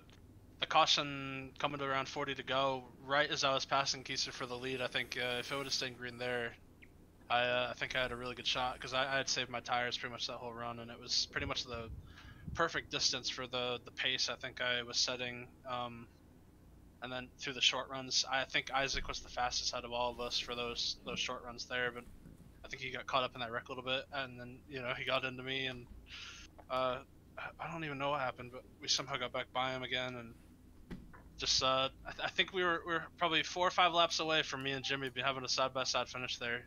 Yeah, For the one, it would have been close. I I was slightly reeling him in, but it wasn't by much. But I think right at the end it started getting bigger and bigger. we and, were looking at the lap times, and it was about 500ths a lap, or it was a few hundreds a lap, and I was just thinking, man, if this is 5 laps longer, like Seth, we're gonna have like a classic Atlanta. And as much as I love Jimmy, I kind of wanted to see a photo finish.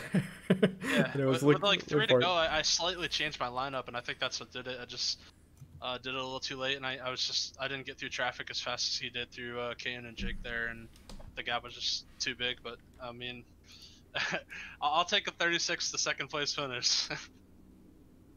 Yeah, awesome. Well, you've got Horizon on the quarter panel. Anybody else you want to thank? Just JD for painting the cars. I know he did a lot of cars in here, a lot of really good looking cars, and then just you guys for putting on the race. Everything you've been doing. These events are my favorite things to do on iRacing, so just thanks for you guys. Awesome. Well, thank you for coming, and we appreciate all your help during those practice sessions. I had no idea it was going to be like this at the end of the day, but we did a few runs together and really enjoyed it. And we're gonna make a commitment to doing this every year, I think, because this is just too good not to. Yeah, dude. All right.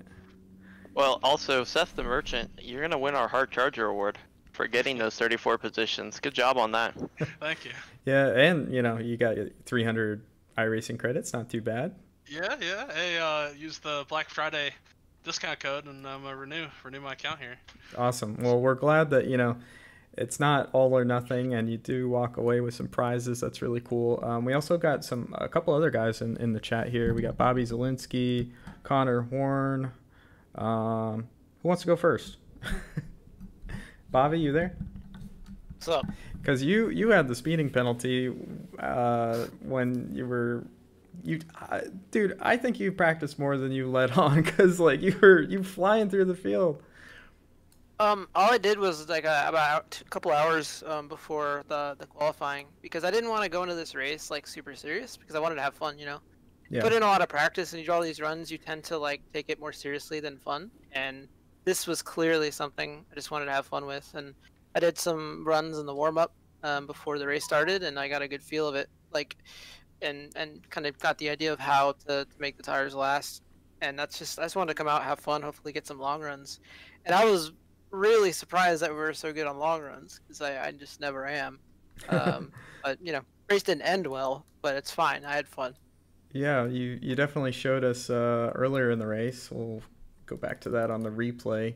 You were making your way up through there, and I was saying, I think who'd you take the lead from? I think was it Colin? Or yeah, on the second of the 250 lap runs or whatever, in that first 100 laps, I forget who I took it from on the first one, because right when I got to everybody, they started pitting. So yeah, it was the second run I got by Colin, but yeah, I figured something out, I guess, to keep the rear tires on it, mainly because I was able to just motor people down the straightaway, especially down the front stretch, which was just, I've never experienced that before, in a race. So yeah, and it was just such an ebb and flow of you had guys on potentially a one stop longer strategy, and then 3 stops, 4 stops. We were trying to figure it out. And then you had Bob Bryant, who was going 63 laps on a tank or something silly. We couldn't keep track of it all, so you'll see that in the broadcast. There was so much going on, and we probably missed a few things. But you got anybody you want to thank, Bob? Of course, virtual racing school on the car, like always. The best place to go to learn how to drive and get better and improve. And you gotta thank you for putting this on, because I mentioned it in qualifying, I didn't get to race these things ever. Yeah. And I watched the series a bit even before I was on iRacing with guys like Ray and racing these cars. So it's cool to race them again. It's cool to have horsepower again. Not very much downforce. And just the tire saving and everything. It was a good time. I had a good time. Thank you for putting it on. Awesome. Well, we're glad you and had a good everybody time. involved. Yeah. I don't want to just thank you. I gotta thank everybody involved. Well, by you, we mean everybody. I mean, Blake and Josh and, you know, a lot of guys have just been so committed to this throughout the week, and we're not really, you know, we're not getting paid. We're just, I think only in the hole about like a couple $100 now with all the subs and stuff. So that's pretty cool. And, you know, congratulations. Great run. I think that's a confidence booster for sure, you know, to drive the way you did. We got Connor Horn also in the booth. Connor, you there? Yep. Awesome. Well, Blake, you take care of this interview. I've been talking too much. All right, I can get you there, Brian. But the one thing, Connor, I feel like every time I looked at your race car, I was having to say, "Oh, look, Connor Horn up the middle, 3 wide." Just you're able to make some moves there in the middle of the racetrack. But it just seemed every time we saw that Outback Steakhouse machine, you were, but somehow between 2 cars. Yeah, we were really wheeling back there, especially like it was around like 10th to like 14th, especially like the third quarter of the race. It was really intense back there. The start of the race was pretty good. I think I gained around 11 spots before we came on our strategy. We're gonna do 4 stops, pit every 39 laps. And it was working out pretty well. Me, Tucker, Andrew, a few others that were on the same strategy. Tucker was gone. If that race went green all the way, I think Tucker had it won, and I think we would have had a real good shot at a top 5, maybe hold on to the top 3. Ultimately, the yellow came out at an unfortunate time. We got stuck about where we started, a bit better than we started, but it was still a bit frustrating. We kind of back to square one there, and it was really a struggle. It was odd in the back of that pack there, because at that point it was a one-stop race. A lot of us, it's the beginning of a run, all of us were struggling to get to the bottom on a short run, and then when we realized the run was going long, everyone was trying to race to the top line. It wasn't dynamic track, but when you know when to go, you got to kind of get to the middle line. You can't really get up to the front like that on the bottom, because it was, especially because of how congested it was. So we had to make a lot of moves to the middle. Another yellow came out kind of in the same spot, and that's when the racing really got crazy.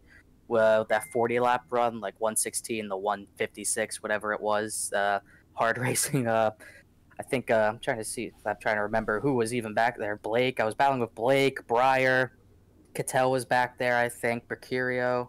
A lot of guys that we were all struggling for grip, and we were struggling to get by one another. I had to cut Blake a lot of breaks. We were racing very aggressively, but it was fun at the same time. I'm not gonna lie, I was frustrated with him in the moment, and I really did. I probably almost accidentally on purpose wrecked him, but in the end, it was pretty fun. It was fun wheeling it, and then around 20 to go, however long to go it was, we got up to about 10th or so.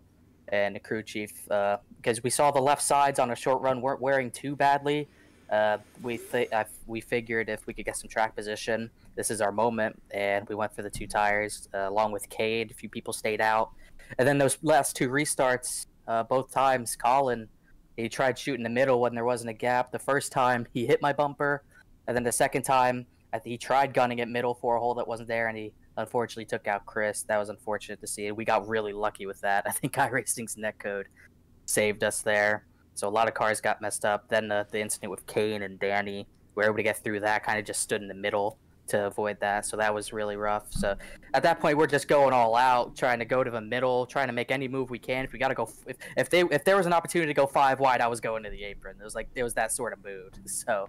And then that final run, I think it was 10 laps, just holding on in the middle for dear life. I think Cattell got into the back of me a number of times. I was able to hold on. And then there was an incident behind me at some point where it really sent those guys back. And I realized that's the gap I needed. I was able to kind of try to chase down the guys ahead of me, specifically Isaac, who was having a lot of damage. I was able to hold off Blake. I got by someone at the end there. I don't remember who it was. I think it was Isaac. I got by Isaac, and out of 4, I almost got Jake at the line, but it wasn't meant to be. I know I went on for a while there, but all in all, I'm really happy to get 6th. I mean, that was amazing. That was so much fun.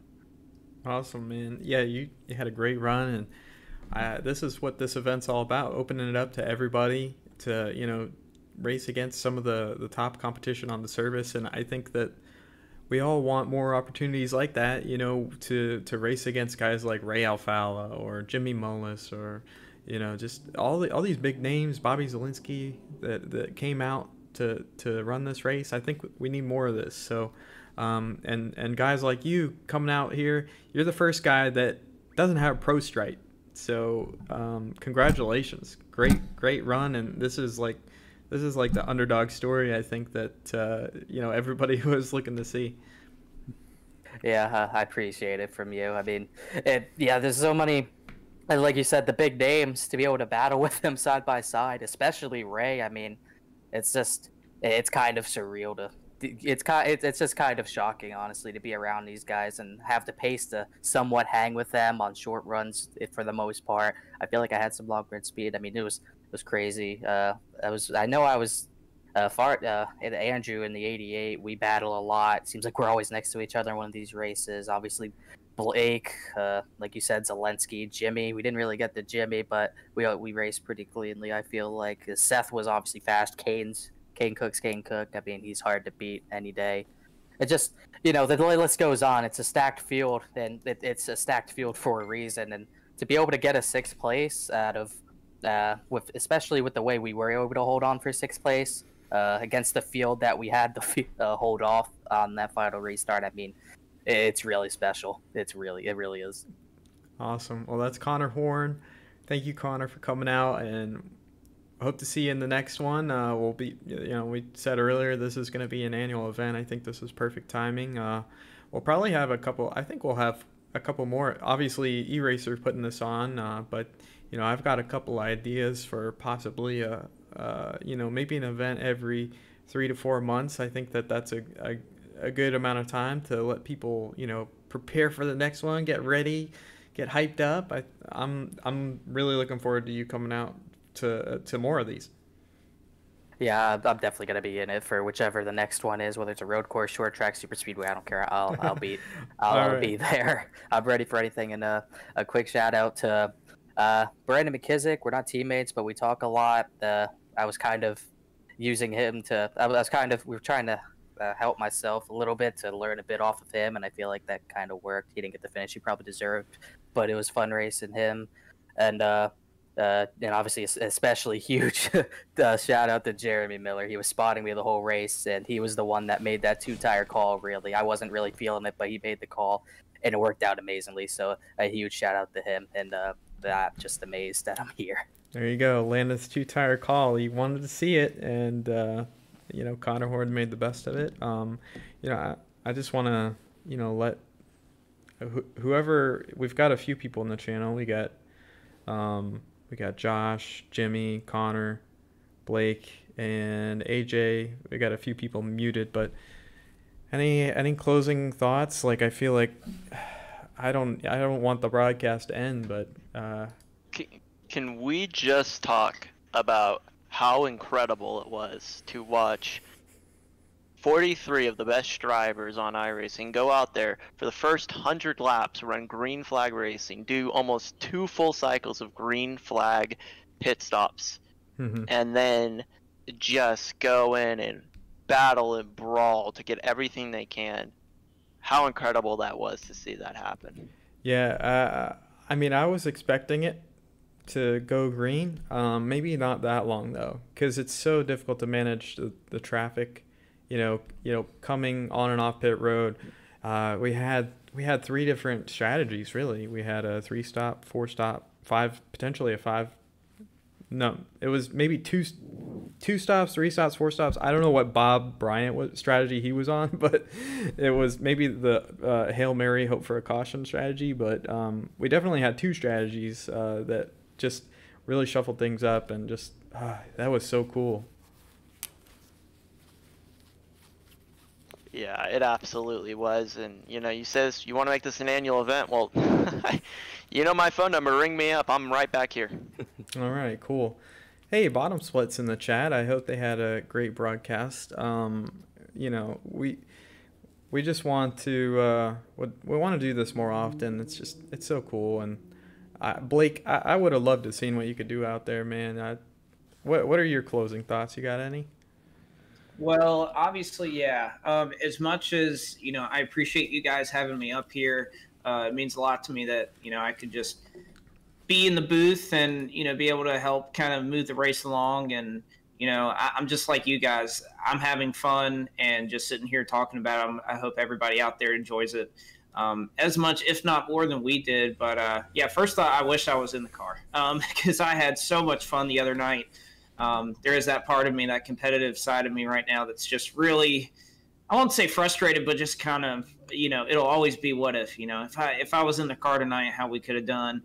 No, it would have started in the back, but I think we could have had a chance to move forward here in a really strong field. But yeah, I mean, first off, hats off to you, Josh, everybody at E-Racer that put this on, because obviously, there's a reason that, guys like Jimmy Mullis win these races, and, they talk about how they're sweating and they're shaking and they're stressed out, trying to compete.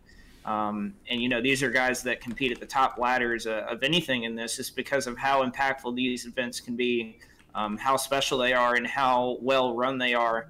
But simply put, this was just a racer's event. Everything from top to bottom was all about just giving the drivers something that was fun, something that was challenging. And, I think you're going to get the brunt of it. You're going to see a lot of guys reaching out and saying their thanks, and it's all very well deserved, because everything about this was great. The racing was awesome.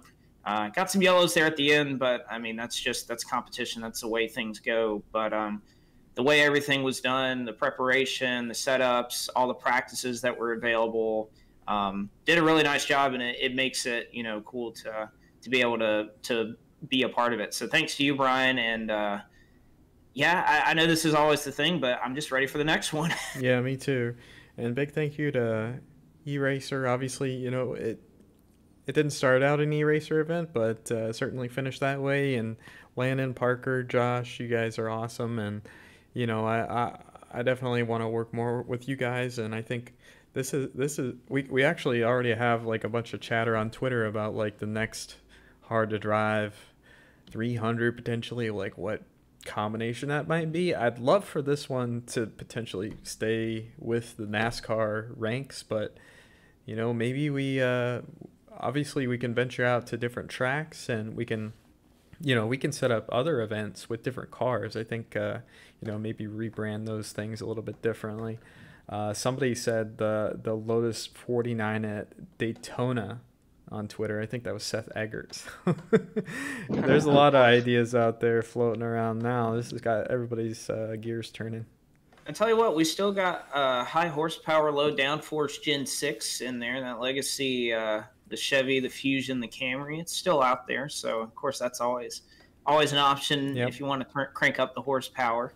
Yep. And that's exciting. I like horsepower. We need more horsepower. Yeah, we like horsepower. I mean, you saw like we've had a lot of guys comment like the harder to drive it is, the cleaner the racing is. Obviously, we didn't see that like right at the end, but these guys are going for $500. You can't blame them. We're gonna have some wrecks. We're gonna see some cautions. It's part of the game, and we saw an amazing battle at the end. And I'm really proud of all the drivers. Just want to give a shout out to everybody who came out tonight. I know not all of them had the nights that they wanted to have, but every single one of you guys contributed to such a successful broadcast, a successful race. I think we tried to feature everybody, at least once, but we apologize if we missed you. Liam Brotherton had an amazing scheme. I don't think we called his name much. Just see him fly by. But yeah, everybody, thank you to all the drivers, because without the drivers, this doesn't happen. Like there's no way that this is as cool as it is without the drivers. Like we had some of the best, and having a full field like this, guys that know what they're doing, who practice, put in effort, we really, really appreciate you guys for coming out. And even if you hated it, if you didn't like the setup, you didn't like this, that, the other thing, it was cool. It was a blast from the past, and I just that's really my closing thoughts, is like thank you so much to the drivers, because without this, it's nothing. Like, we're just looking at a blank track. Very true, and that's a good point. Couldn't do it without the drivers. So, thank you guys. And good drivers too, because like there's very few people who can actually do this. There's very few people who can drive these cars the way we're driving them right now. And Blake, you're one of them. I'm excited for the next one. Blake, you gotta get yourself out of the booth for the next one. I'm calling it right now. Yeah, I guess so. We'll have to. Well, in-race again, reporter. I'll have to make sure I'm not working next time. How about that? You can be our in-race reporter. There we go. Well, I'd like to do more interviews, but I think we're kind of out of interviewees, if that's a word.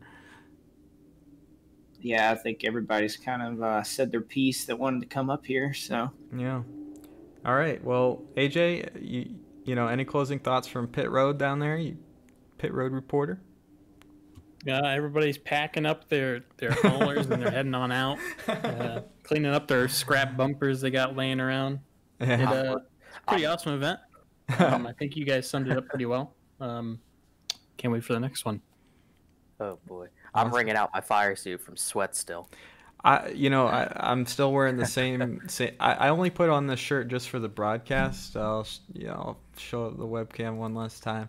Thank you guys again. But yeah, this is the same shirt. I only put it on for the broadcast, but this thing definitely needs to go in the wash, because like I was just sweating out those last few laps for all those guys. I was putting myself in the driver's seat. I thought I was behind the wheel there for a moment. I just went radio silent there, I think, the last 5 laps. Okay. Cool. Well, we're going to rate somebody. If you have any suggestions, put it in the chat. We got 90 people watching.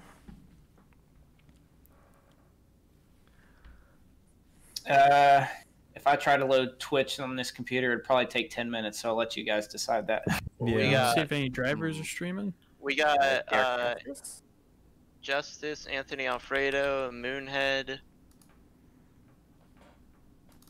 Ooh. Yeah, Anthony tried to run in the race. Yeah, we gotta raid somebody who tried to run this one. Quickly here, Brian. Donnie said Donnie's asking in the chat who won best car.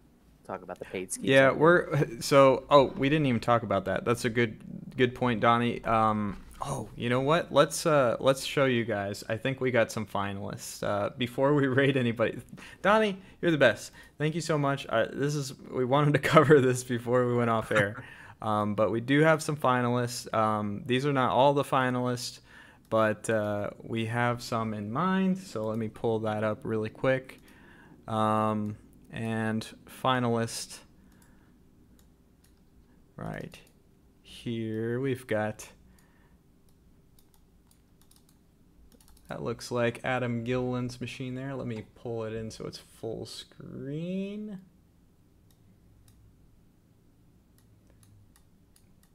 There we go. All right. Oh, and we got Tucker Minter, also a finalist, I think, for the diecast. Really great scheme as well. Donovan.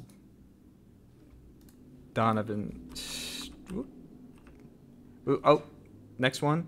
This is very impromptu, but we've got Anthony Alfredo's, I think, was nominated. Oh, look at that.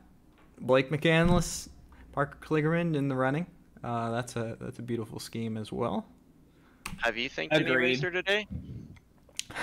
We got Bob Bryant's machine. That is definitely a beautiful car. We have to put that one in the running. Make sure to visit eracer.gg for events like this in the future. All right, Donovan Strauss, you are a finalist for the diecast. We're gonna set up a vote, so we're not sure exactly. We haven't finalized all the details about the vote, but there will be a vote between all these finalists. And I don't think I have a screenshot of every last car that I wanted to be a finalist. We got Liam Brotherton also nominated. And Presley Sora, I think, is a finalist as well. Yep. Excuse me. And I forget the driver of this car, but DJ Harris Designs. I think Nate Stewart. Nate Stewart. All right, cool. And I think we had one more that I wanted to showcase. I think that's on Discord, actually. One more. But, you know, we have a couple, I think, that we have to definitely, like, you had to put it in before qualifying, so that kind of narrows it down a little bit. So let's go ahead and... Did you get Liam's in there? Yep, we got Liam's, and I've got... The 98? Yeah, I'm just trying to pull up one more. I think it was...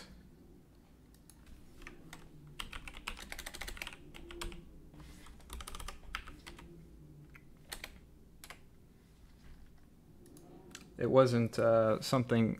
So shout out to DNatters. He did all the screenshots that you saw there. This one was not a screenshot from DNatters. Not quite nearly as good, but here we go. Look at that. The Mode Media House, number 24. That's another finalist as well for the diecast. So we'll be in touch with regarding that, and we'll set out a vote. You know, amongst... We might have to narrow it down a little bit to the top 5, but you know, and if you didn't see your paint scheme on here, not totally out of the running, but I think we highlighted some pretty great schemes and a lot of great painters. And I think Ace had some paint schemes amazing. He's definitely going to be highlighted in this voting. So thank you guys for doing, like, this made the broadcast like a million times better. So thank you for all the painters out there who dedicated so many hours to putting on such an amazing show, like with just the paint schemes themselves.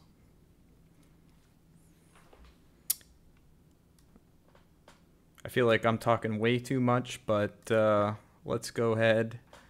We're going to raid somebody now, I suppose. Let's see. Who do we got? Is you said Alfredo was streaming? Yeah, but he's not doing iRacing right now. He's playing another game. Okay. Well, I saw Blake Near streaming. Oh. He tried qualifying for the event. He did. Let's go ahead and see what Blake's up to. All right. Go ahead and pull up Twitch chat. All right. Yeah, and just Blake Near.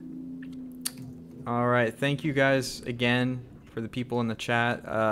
We had so many strategies and things going on that we didn't really get to interact with the chat as much as I wanted to, but you guys are awesome.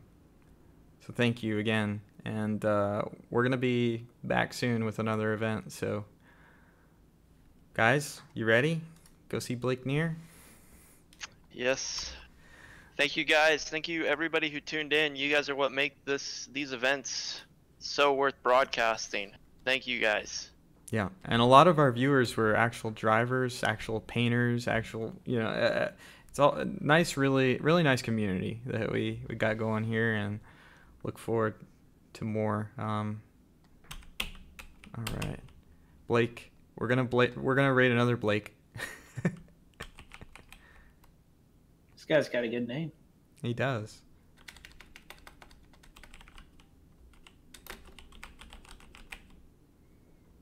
All right, Kimmy, Emma, DNatters, Jake, Clobberts, Bearded Sim Racer, Ryan, thank you so much.